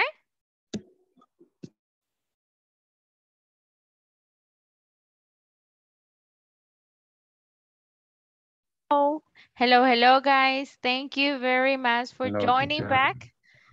Did you finish? Was it difficult? Teacher. Was it easy? Easy or difficult? Easy. Easy. I think it's easy. Easy, very, very easy, right? Okay, guys, so today we will talk about your company. Let me go ahead and share the screen, okay? We're gonna be talking about your company or the workplace, okay? Your workplace, okay? Workplace, lugar de trabajo. So let me get a second and let me just share with you the screen. We'll go ahead and talk about your company. We will have some vocabulary practice, okay? About your workplace. So we already did this and this. Let's go to the page 24 because there we have the vocabulary that we will practice right now, okay? Let me share the book. Do you see the book, guys? Yes? Yes. Great. So here we have some topics. We have location, all right, location, company, politics, common events, travel, money, bosses, and likes, okay? So those are some good topics for small talks, okay? Whenever, guys, you are with your class, well, in this case, your classmates, but whenever you're with your coworkers or with any other person, just let's think you are in your workplace, okay? Traten de imaginar ahorita, guys, que ustedes están en su lugar de trabajo. No, teacher. No. I don't want to go back. Suficiente 10, 11 horas metida ahí. Y bien pensé que me iba a decir eso. Ok, solo un ratito. Solo un ratito. Guys, solo un ratito. Imagínense que estén ahí. Serán Y tienen una pagados. actividad, ¿verdad? Tienen una actividad entre todos. Digamos que tienen una meeting. Ok, una meeting. Ok, y tienen tiempo ahorita porque no ha llegado su boss, no ha llegado su jefe ahorita, ahorita están en la meeting, ¿ok? Y no ha llegado su jefe todavía, entonces ustedes tienen tiempo ahorita para hablar con sus compañeros, ¿ok? Entonces a veces se hace bien incómodo, ¿ok? Y a veces uno no sabe de qué hablar o a veces uno tiene sus amigos de verdad y empieza a hablar y hablar. Entonces, imagínense que estamos ahí, guys. Entonces, cuando ustedes están ahí, ustedes tratan de hacer pequeñas pláticas, ¿ok? Esos son los small talk. What's small talk? Esas son las pequeñas pláticas, small talk. So, I want to ask you guys, do you consider yourself you're a good conversationalism? I mean, that you talk a lot, you're talkative, or that you're good at a small talk? No? No, teacher. Yes, teacher. No sé qué dijo, teacher. Also, teacher. Patricia, no, si ustedes se consideran, do you consider you're a good conversationalism? O sea, que usted, ¿verdad? Es bueno hablando esas pláticas, ¿verdad? Iniciar conversaciones, de eso se trata, esas conversaciones pequeñas que a veces uno hace para pues distraerse en ese momento o simplemente porque las tienes que hacer por compromiso. Para matar tiempo. O porque, ¿verdad? Por compromiso, ¿verdad? Imagínense que se encuentra una persona y ustedes, ay, no, ¿de qué hablo? Yes? Are you good at this? ¿Son buenos con eso o no? No, you're No, not teacher, talkative. I'm not good. I'm You're not talkative. good. Yes, Arena, you're talkative. I'm talkative as well, but sometimes I'm shy. Sometimes I'm shy. Yo And, sí. and it's uncomfortable, ¿verdad? A veces es uncomfortable, a veces no sabe uno de qué hablar. Pero okay. Never Jaime? talk about the weather. Okay. Yes, that's good. Jaime, what do you think? I with What do you myself. normally talk with another teacher? But not Christian, please. Christian, no. With No, another with teacher. Christian, we don't talking with Christian. You don't talk. Oh my God. No, I saw you yesterday in class, in English class. I don't want to talk to you. Pero miren, se pusieron de acuerdo ahora. They are in blue today. ¿Ya se fijaron? Is the Lo que pasa uniform que, for the no, school? a eso le iba a decir. Ahora les Friday is the dijeron, uniform. lléguense de azul al trabajo. Marcos. No, Marcos no, ¿verdad? No invitaron a Marcos, le iba a decir. It's dark blue, right? Dark blue. Es que se equivocó Marcos. Era blue, no dark blue.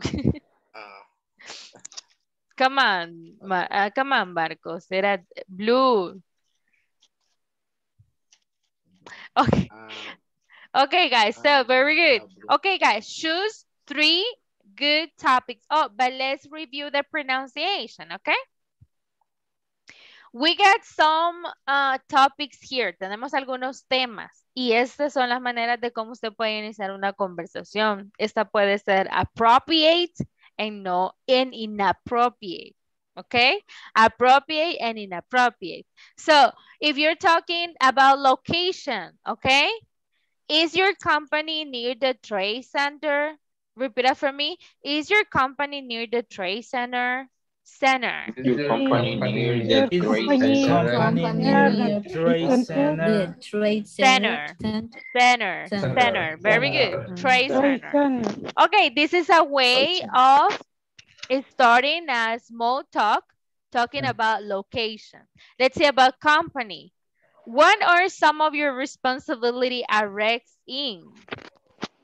What are some of your responsibilities What are at some of your responsibilities Inc. at Rex Inc? Politics. The politicians are a disaster. What do you think? Politics Yes, are disaster. What do you think? are a disaster. What do you think? What do you think? Common events. Are you enjoying the seminar? Are you enjoying enjoying the seminar? Travel. Does your job require a lot of travel? Does your job require a lot of travel? Require a lot of travel. Yes, in the bus every day. Money. Are you making good money in your company? Are you making good money in your job? Bosses. I work for a tyrant. What about you? I work for a tyrant. What about you? Let me get a second because I'm not sure about this pronunciation. I believe it's tyrant or tyrant. No, I believe it's tyrant, but let me get one moment. Let me check, okay, guys?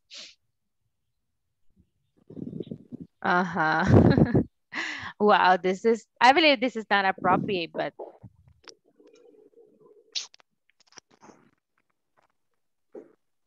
tyrant. It's okay, tyrant. Okay, it's tyrant. One moment, please. Let me go back. All right, let's go to the next one. Likes. Do you enjoy? Oh no, sorry. No, yes. Do you enjoy outdoors activities? You should enjoy outdoors activity. Very good. Okay, guys, do me a favor and choose 3 topics. 3 topics that you consider good topics and 3 topics that are inappropriate. I mean, 3 appropriate topics and 3 inappropriate small talks, okay? Let's read them. Let's read them and tell me what are the inappropriates and what are the appropriates. Read them, okay? Read them. And let me know. I will place a check if they are appropriate, and I will place a next if they are inappropriate. Teacher, sorry, teacher. No. Yes, why? What's going on? Marcos? What's the meaning of tyrant? Tyrant, that you are so mean. You are bad. You are a bad boss. Bad. You're bad boss. You're a tyrant, okay? Okay, so what do you think, guys? Location, is your company near the trade center? Is a appropriate small talk or no? What do you think? Appropriate or inappropriate? Appropriate. Appropriate? Okay. Give me another appropriate. Two more. In El Salvador is inappropriate in El Salvador. Controles en pantalla. Which one? Sorry. The number one, because when someone asks that is like, wow. There, I got it. It's true. In El Salvador, it might be an inappropriate depending on the place, right? Yes. That's right. Okay. Let me get another appropriate. Two more appropriates, guys. Two more. Are you enjoying the seminar? Are you enjoying the seminar? The last one, guys? Does your job require a lot of trouble? Very good. What about inappropriate? Not appropriate? The politicians. The politicians are the disaster. politicians, right? The politicians are a disaster. What about the other one? Are you making good money in your job? Yes, are you making good money? And bosses. the last one? The bosses. I work for a tyrant. Okay, very good, guys. So this is what we will do right now, okay? You will suppose, let's suppose that you are with your coworker, okay? We will make the same person. Vamos a hacer las mismas parejas y vamos a pensar de que están hablando con sus coworker. Y van a hacer una small talk con esas personas, ¿ok? ¿Cómo empezarían? Pueden utilizar estas que acabamos de ver. Les voy a mandar una foto al WhatsApp y pueden utilizar estas, pero utilicen appropriate, ¿ok? Ok, so pueden tratar de elegir otros tipos de temas. It's all up to you. Pueden utilizar esto o pueden utilizar más temas. ¿Cómo empezarían esa conversación? Que sea pequeña, que sea nada más de 2 participación cada uno. That's it. Super small talk. Hagan una small talk entre ustedes, ¿ok? Y mañana, no, on Monday. Y Cristian, no, on Monday. And on Monday. But I don't remember tomorrow is Saturday. For me, it's very fast the combo. Yes. Okay, so take a picture, guys, de lo que van a hacer. Y el lunes lo practican en la clase, ¿ok? De la small talk, o sea, solamente se van a decir ¿qué? 2 participation each. Solo van a tratar de hacer una small talk, and that's it. ¿De qué lo harían y cómo lo harían, all right? So, let's make this conversation right now. We have 10 minutes to do it, 10 minutes, ¿ok? Y si no terminan, we continue on Monday, all right? So, let me open the breakout rooms right now. Esto cuenta como horas extra, ¿verdad, teacher? Estamos imaginándonos en el trabajo. Oh my God. Let me talk to your boss. Don't pay Let me talk to your boss, guys. No, guys, no, I don't know who your boss is. I'm kidding, okay? Let me open the breakout rooms, guys. You can join right now. Milton, let me assign to you to the number 3 with Angela, okay? Stefania. So, let's go for it, guys. Let's start making the small talk. Háganle small talk. Any question, let me know. Click on join, please.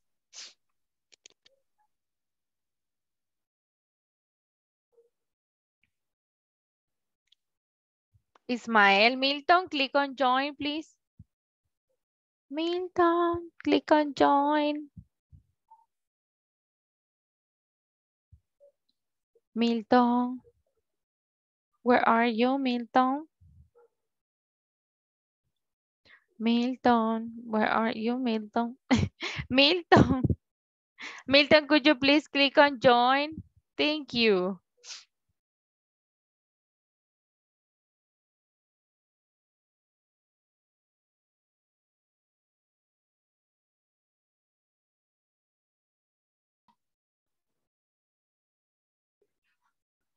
Bueno, usted decide qué tema tocamos. For example, does your job require a lot of travel? Está bien. Very bad. Guys, I sent here Stefania because Stefania doesn't have a partner. Could you please make a small talk with you guys? I mean, with three people. Yes, welcome. Okay, Thank you. teacher, welcome, Angela. Stefania, sorry. Ah, Yes.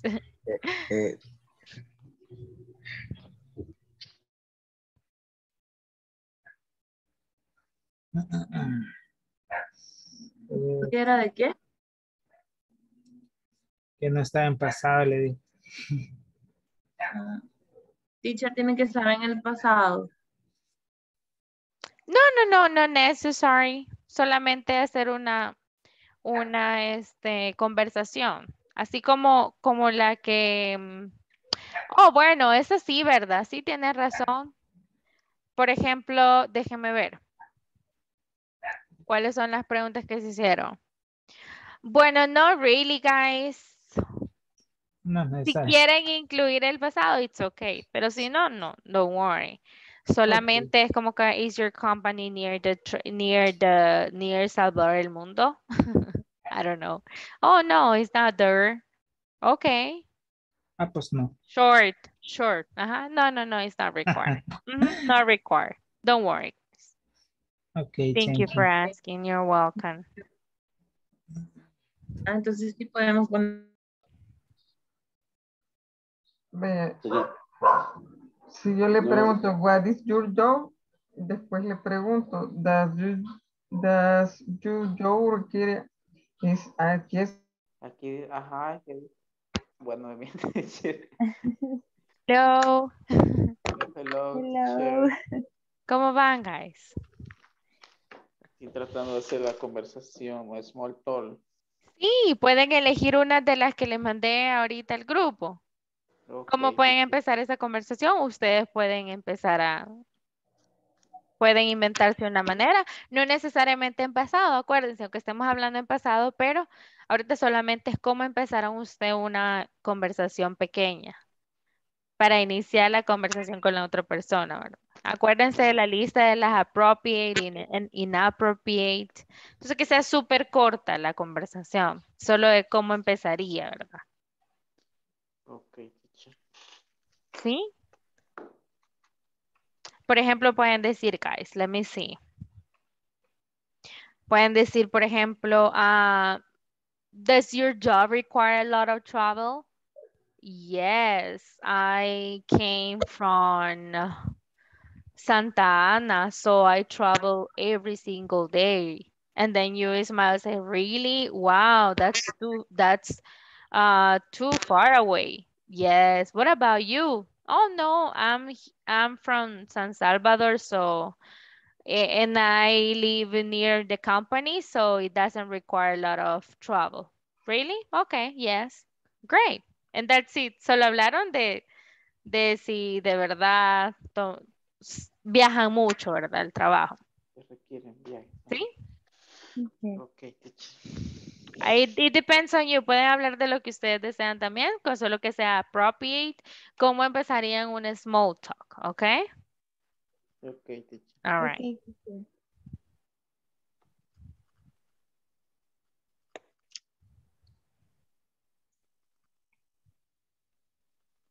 Hello. Un consejo, toma un taxi. Because Advice takes a taxi. que los envíen a trabajar. No, es más que todo No. es así privado, pero en proyecto. A las 7.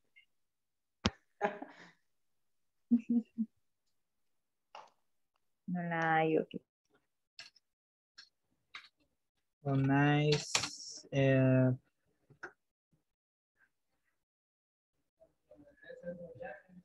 Teacher, I have a question. Oh, yes, tell me, Melissa.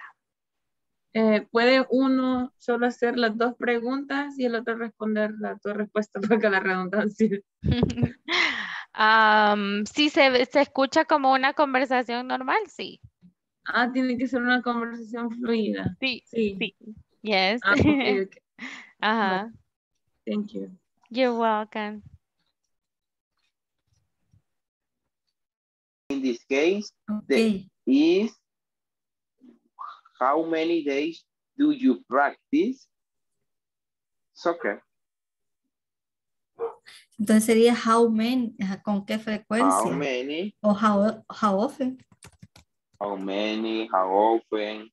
How often. ¿Con qué frecuencia? Ajá. You.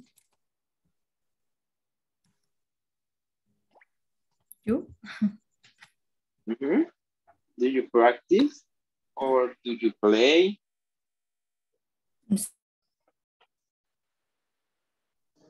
¿Qué pasó, Patricia? ¿Me la dejaron sola? No, que no nos saca usted, pues. No, todavía Todavía no. no. Oh, bueno, si quieren regresense. Quiero ver un minuto. Oh, yes. One more minute, le voy a decir. One more minute, guys. Did you finish? Yes? Sí, habíamos terminado. Okay, great. Entonces, go back to the main room. Ya llegó por ahí, Patricia. Thank you. Bueno.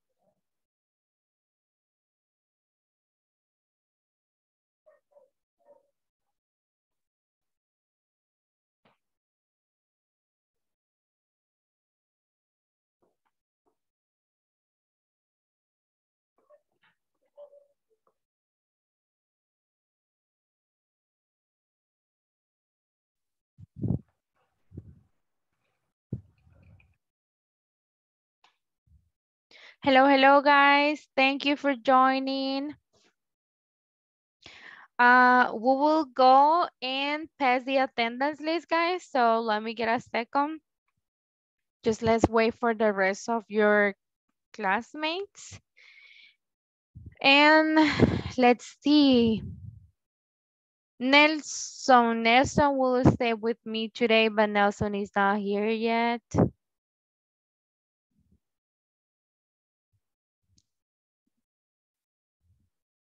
Nelson. Nelson, Teacher. ahora sí se queda conmigo. Oye, no se lo olvide. Hoy sí voy a aprender más, teacher. Yes. 10 minutos son clave. Okay. Okay, guys, thank you for joining back. Thank you for practicing. We will continue on Monday, and on Monday you will make the conversation, okay? On Monday. So, guys, let me go through the attendance list so you go to rest, okay? Let me go through the attendance list. A las 10 ya se pueden desconectar, guys, and I hope that you have an amazing weekend. Descansen mucho, okay? And once again, you're doing awesome, okay? So, Si tienen una pregunta, me la dejan saber. And please make the homework, ¿ok? Si tienen preguntas acerca de la tarea también, I'm more than welcome. Y vean las prácticas que mandé, guys. Les mandé los links y les mandé las presentaciones al WhatsApp y les mandé algunas aplicaciones y unos ejercicios extras. Háganlo si pueden, ¿ok? So, have a great night, guys. Bye-bye. Let me just go and pass the attendance, please. No se me vaya. No se me vaya, Marcos. Ya me iba. Oh, my God. Ok, Glenda Marisela Cuellar Martínez. Fátima Xiomara Palacios Navarro. Present, teacher. Patricia Eugenia Navarro de Rosales. Present, teacher. Bye. Zulma Yerixa Oliva Córdoba. Present. Bye, Yerixa. Jessica Melissa Oya Cisneros. Present. Sabrina Lisette García Orellana. Present. Rosa Acalia Conrado Quijada. Present. Bye. Patricia Carolina Rodríguez Herrera. Present. Bye, Patricia. Bye. Good Bye. night. Thank you, you too. Milton Hernández Sola. Present, teacher. Bye, Milton. Marcos Antonio Melgar Pérez. Present, teacher. Bye, Marcos. Luis Ernesto Gómez García. Present, teacher. Great, thank you. Bye. Luis, Bye. Lucy, sorry. Luis, what's going on with you? Toda la vida, Lucy, ¿ves? toda la vida. Lucy Natalie Juárez de Ramírez. Present. Bye. Thank you. Take Bye-bye. care. You're welcome. Take care. Linda Magali García Montoya. José Ovidio Flores Rivas. José Nelson Ruiz Moreno. Present. Thank you, Nelson. You stay with me, okay? Jaime Antonio Velar Cortés. Present. Bye. Jacqueline Liliana Barrera Hernández. Ismael Arturo Morán Vázquez. Present, teacher. Bye. Francisco Eduardo Larín Pineda. Eric Mauricio Renderos Tomasino. Ángela Estefanía Marroquín Martínez. Present, teacher. Bye. Celina Margarita Ramírez de Chávez. And Cristian Josué López Pérez. Bye, teacher. See Bye, you next Christian. weekend. Take care. See you next week. you. Have a great day. Great night and a great week. Bye-bye. Thank you. You're welcome. Hello, hello, Nelson. How are you? ¿Cómo estamos? Hello, teacher. Nice. Nice. Cansado ya, Nelson. Ya. Ni las tareas he hecho esta semana. Bueno, espero que se ponga ahorita al día y cualquier cosa, dígame, Nelson. No, hoy vamos a desvelarlo como es viernesito, ¿verdad? Sí. Y mire qué tal, cómo le está yendo en los temas. Este ciclo me está yendo mal, teacher. ¿Por Le qué? he comprendido muy poco. Es que fíjese que ¿cómo se llama? Creo que me falta un poco de práctica en lectura. Porque yo puedo... Y lo más grave es que yo no puedo armar una oración. No se me quedan las estructuras. Entonces, yo puedo armar una oración a mi estilo. Y ese es el problema. Entonces, cuando yo escucho las estructuras que usted tiene ahí en el programa, ando perdido. Pero fíjese, Nelson, que la mayoría de estructuras o fórmulas son las mismas. Lo único que cambia es el verbo o en algunos, dependiendo del tiempo, va a ser la tercera persona. Pero por lo demás, Nelson, básicamente son las mismas estructuras. Siempre en las affirmatives siempre lleva el sujeto, verbo y complemento, ¿verdad? Ahí va a depender en qué tiempo es, ¿sí? Sí. Porque si estamos hablando de presente, entonces ya sabemos de que se le va a agregar la S a la tercera persona, ¿verdad? En presente simple. Ahora bien, si estamos hablando de pasado, que es el que estamos hablando ahorita, sabemos que se le va a agregar la ED al verbo o lo vamos a poner en pasado. Y ahí sí no va a importar la tercera persona. Ese es en afirmativo. Ahora en negativo siempre va a ir igual. Lo mismo que para hacerlo negativo va a depender de lo que es el auxiliary verb. Porque si es en presente, le ponemos el das. Si es en tercera persona, si no el do. Pero si es en pasado, solamente va a ir el did. Mi consejo, Nelson, es que usted revise las estructuras, ¿sí? Y si es posible, Nelson, imprima la estructura o sabe que solamente copie este pedacito, mire. Ahorita le voy a enseñar, le voy a compartir la pantalla para que a usted se le quede, porque si usted dice, ah, no se me quedó y hasta ahí llegamos, créame que entonces así se va a quedar y no vamos a aprender. Entonces, mi consejo es este, mire, vaya, por ejemplo, el día de, estos días hemos estado estudiando Simple Past, ¿verdad?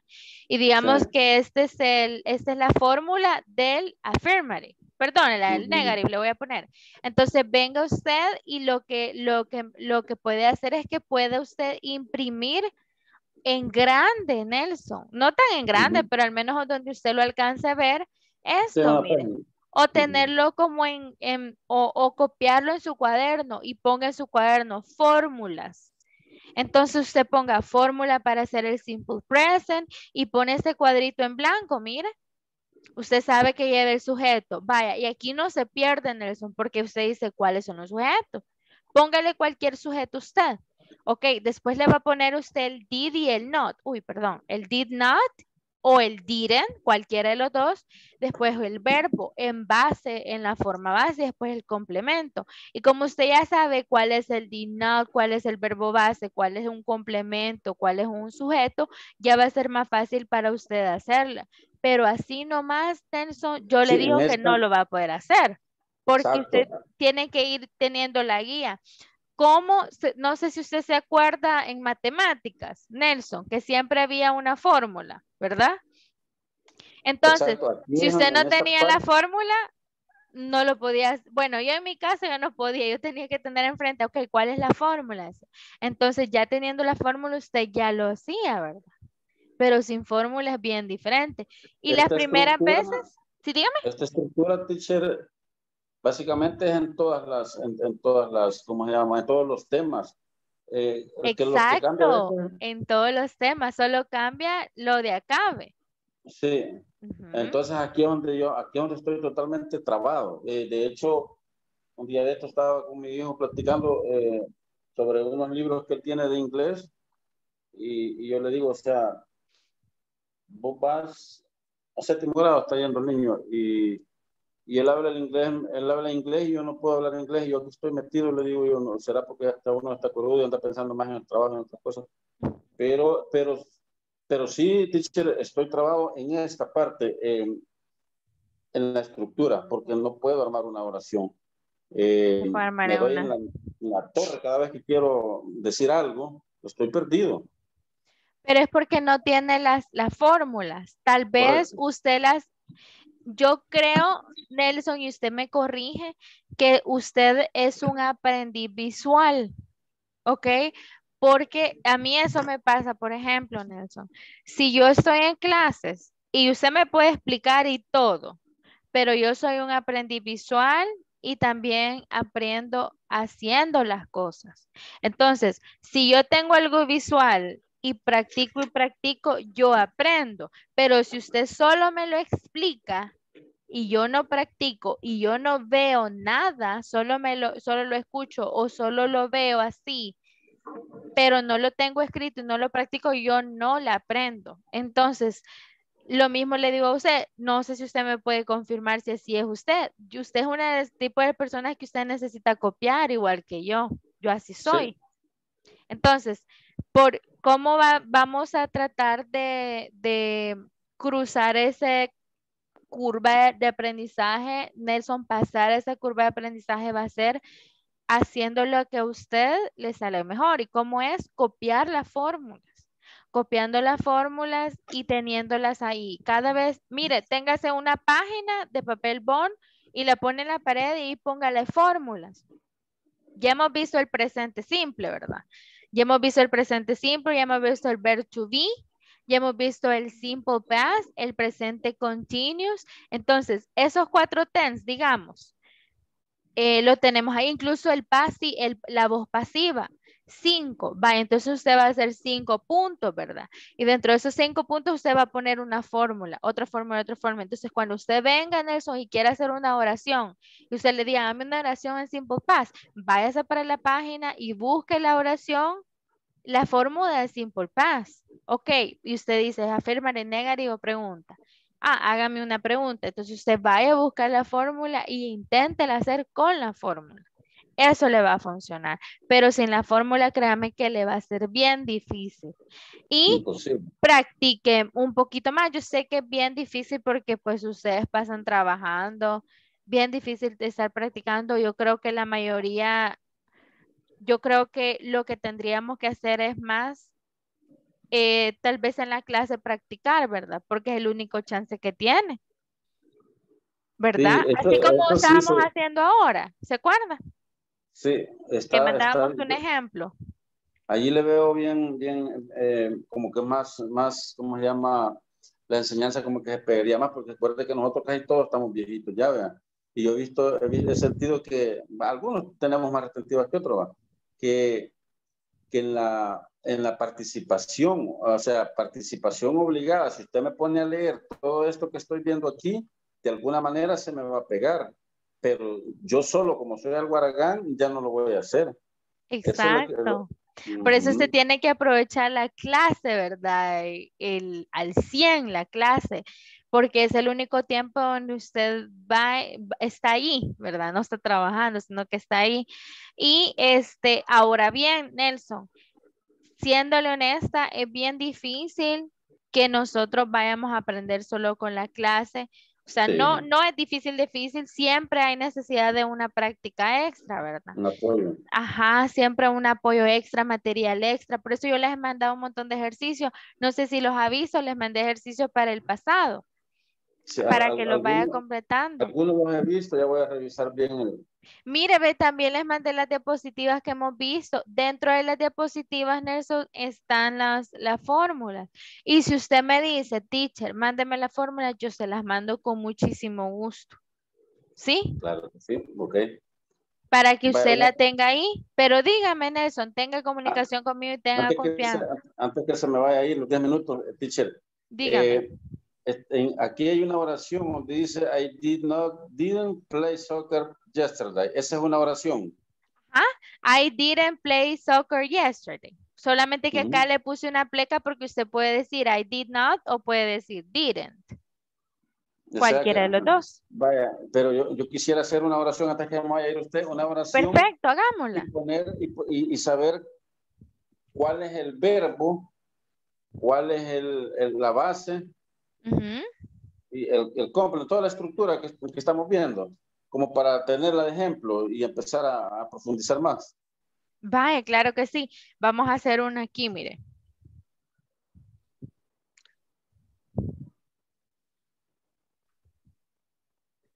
Acá lo vamos a hacer. A ver, me voy a quitar esto. Acá le pegué a usted la fórmula. Oye, acá está la fórmula. Mire. Le vamos a poner simple past negative, ¿verdad? Esa es la que vamos a hacer ahorita. Entonces vamos a ir siguiendo, ¿sí? Vamos a ir siguiendo esta fórmula. Oye, Nelson. Vaya, vamos a decir ahorita. Deme un sujeto, cualquier sujeto. Vamos a ir siguiendo esto. Si quiere, vaya escribiéndolo usted ahí y yo lo voy a ir poniendo también en el cuaderno. Quiero que usted me la ponga y usted me vaya dando la iniciativa para... No sé, exacto. Por eso, deme un sujeto, cualquier sujeto, Nelson. No sé, por ejemplo. Tenemos los sujetos he, she, it, you, María, José, Jaime, they, you José, and me. pongamos. José, Sí, vaya. hablamos. Acuérdense que el sujeto es de quien se habla. Entonces usted puede hablar de muchas cosas, incluso del teléfono, del libro, de la computadora, de su trabajo, etcétera. En esta estructura, perdón, en esta estructura el sujeto es el subject. Subject, exacto. Ese es el sujeto. Ujú. Entonces vamos a hablar de José. Ahora, después de José, vamos a, ¿qué es lo que sigue aquí, Nelson? El did. Exacto, el did. Entonces vamos a poner el verbo auxiliar que es did. Y luego, ¿qué sigue? El did estamos hablando del verbo, el verbo auxiliar o verbo. Verbo auxiliar es el que le ayuda a toda la oración a negarla. Pero el verbo principal no es el verbo principal. El verbo principal viene después de este. Ok. Este es el auxiliar. Este es el auxiliar, exacto. Ajá. Acá le voy a poner, mire, auxiliar. Sí, sí. Ujú. Entonces después sigue el not, pero dígame algo, ¿cómo se siente más común de hacerlo? ¿Diciendo did not o diciendo didn't? Not. Me gusta decirme, hasta me relaja decir not. Did not. Did not. ¿Ese le gusta? ¿O Sí. didn't or did not? En este caso, no, aunque me gustaría también aprender a decir porque el not es como más común. Ajá, vaya, pongámosles el didn't, ¿ok? Solo Claro. acuérdese que lleva ahí el apóstrofe, ¿verdad? Sí, José. Esa P es la que lo hace negativo, ¿verdad? Exacto, esto. Entonces acá José didn't y ahorita va el verbo. Dígame cualquier verbo. Didn't, ¿qué es? Eso quiere decir José no. En la estructura, ¿qué es? En la estructura es un verbo auxiliar en el cual está negando. Ese lo ayuda a negarlo a usted. Perdón. La oración. Pero ya me perdí. Voy a volver. Pero vamos a ver. Claro, dígame. Subject es José. Exacto. No, en vez de poner did, vamos a poner didn't porque estamos haciendo negación, ¿verdad? Exacto. Vamos a ponérselo aquí, miren, para que no se confunda. Didn't. Ahora sí. Este es el verbo auxiliar. Okay. Exacto. Verbo auxiliar en negativo, póngale, porque está negando la oración. Ok. José didn't. Ajá, José didn't. Y Más ahora verbo. un verbo. Deme un verbo.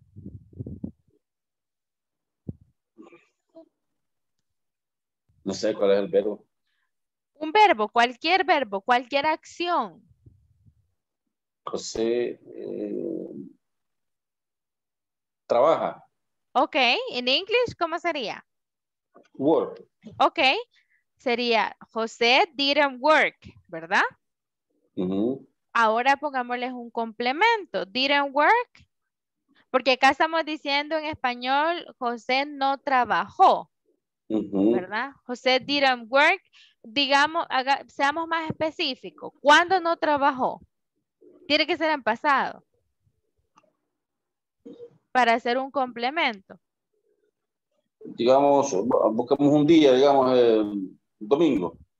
Ok, entonces digamos didn't work last, que significa el pasado domingo, porque tenemos que especificar que es en pasado, ¿verdad?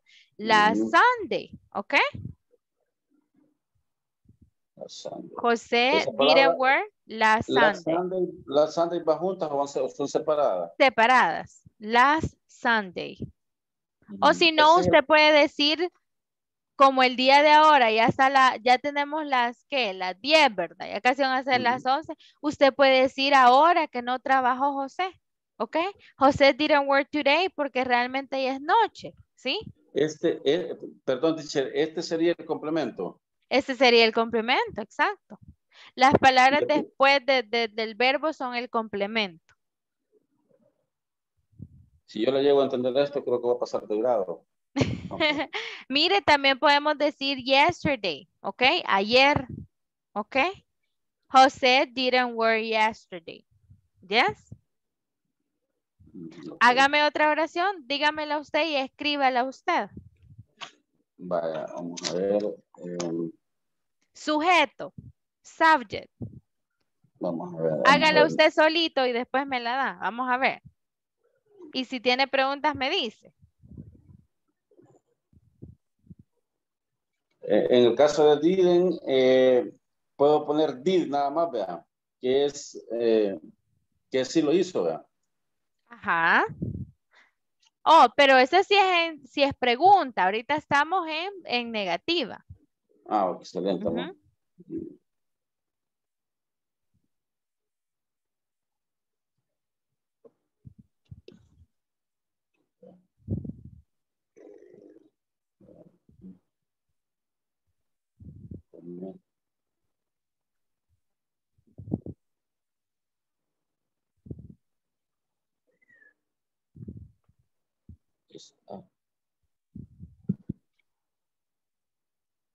La estructura.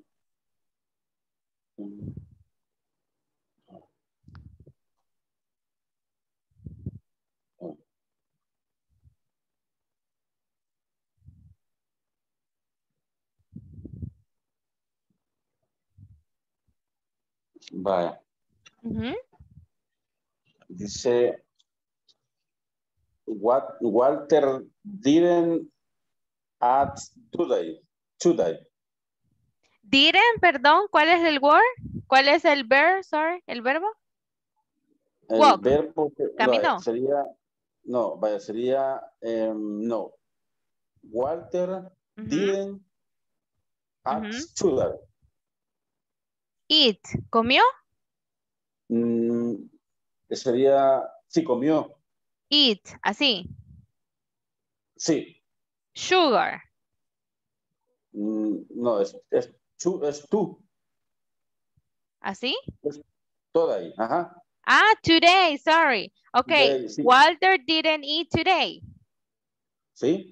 Muy bien, Entonces sería Nelson. Walter, este no comió. Ajá, exacto. Walter didn't eat today. Muy bien. Súper.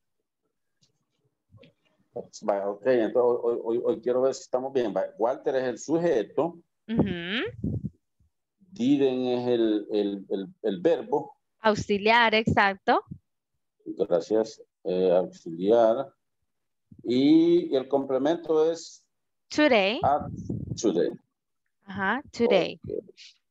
Y ahora, si usted, Nelson, quiere hacer otra oración en presente, por ejemplo, obviamente, si lo hacemos en negativa también, ya no vamos a ocupar el didn't, ¿verdad? No, ya no. Vamos a ocupar el doesn't, ¿se acuerda? Porque es tercera persona. Vaya, Solamente que decimos en presente, Walter doesn't eat. En este caso que estamos hablando de negación, sí lo podemos hacer tal como está aquí literalmente. Sí, exacto. Ahí está bien, solamente que acuérdese que esto está en pasado. Usted me está diciendo que él no comió. Exacto. Y en el caso del presente. En el caso del presente, acuérdese que el presente son para acciones que suceden como hábitos, como acciones repetitivas, ¿verdad? Acuérdese de los usos. Entonces, por ejemplo, si yo digo Walter no come, ¿ok? Walter doesn't, ¿verdad? Ahí ya está en presente. ¿Por qué doesn't y no don't? Porque estamos hablando de tercera persona. Walter doesn't eat. Walter no come, ok. Pero, ¿cómo podríamos hacer?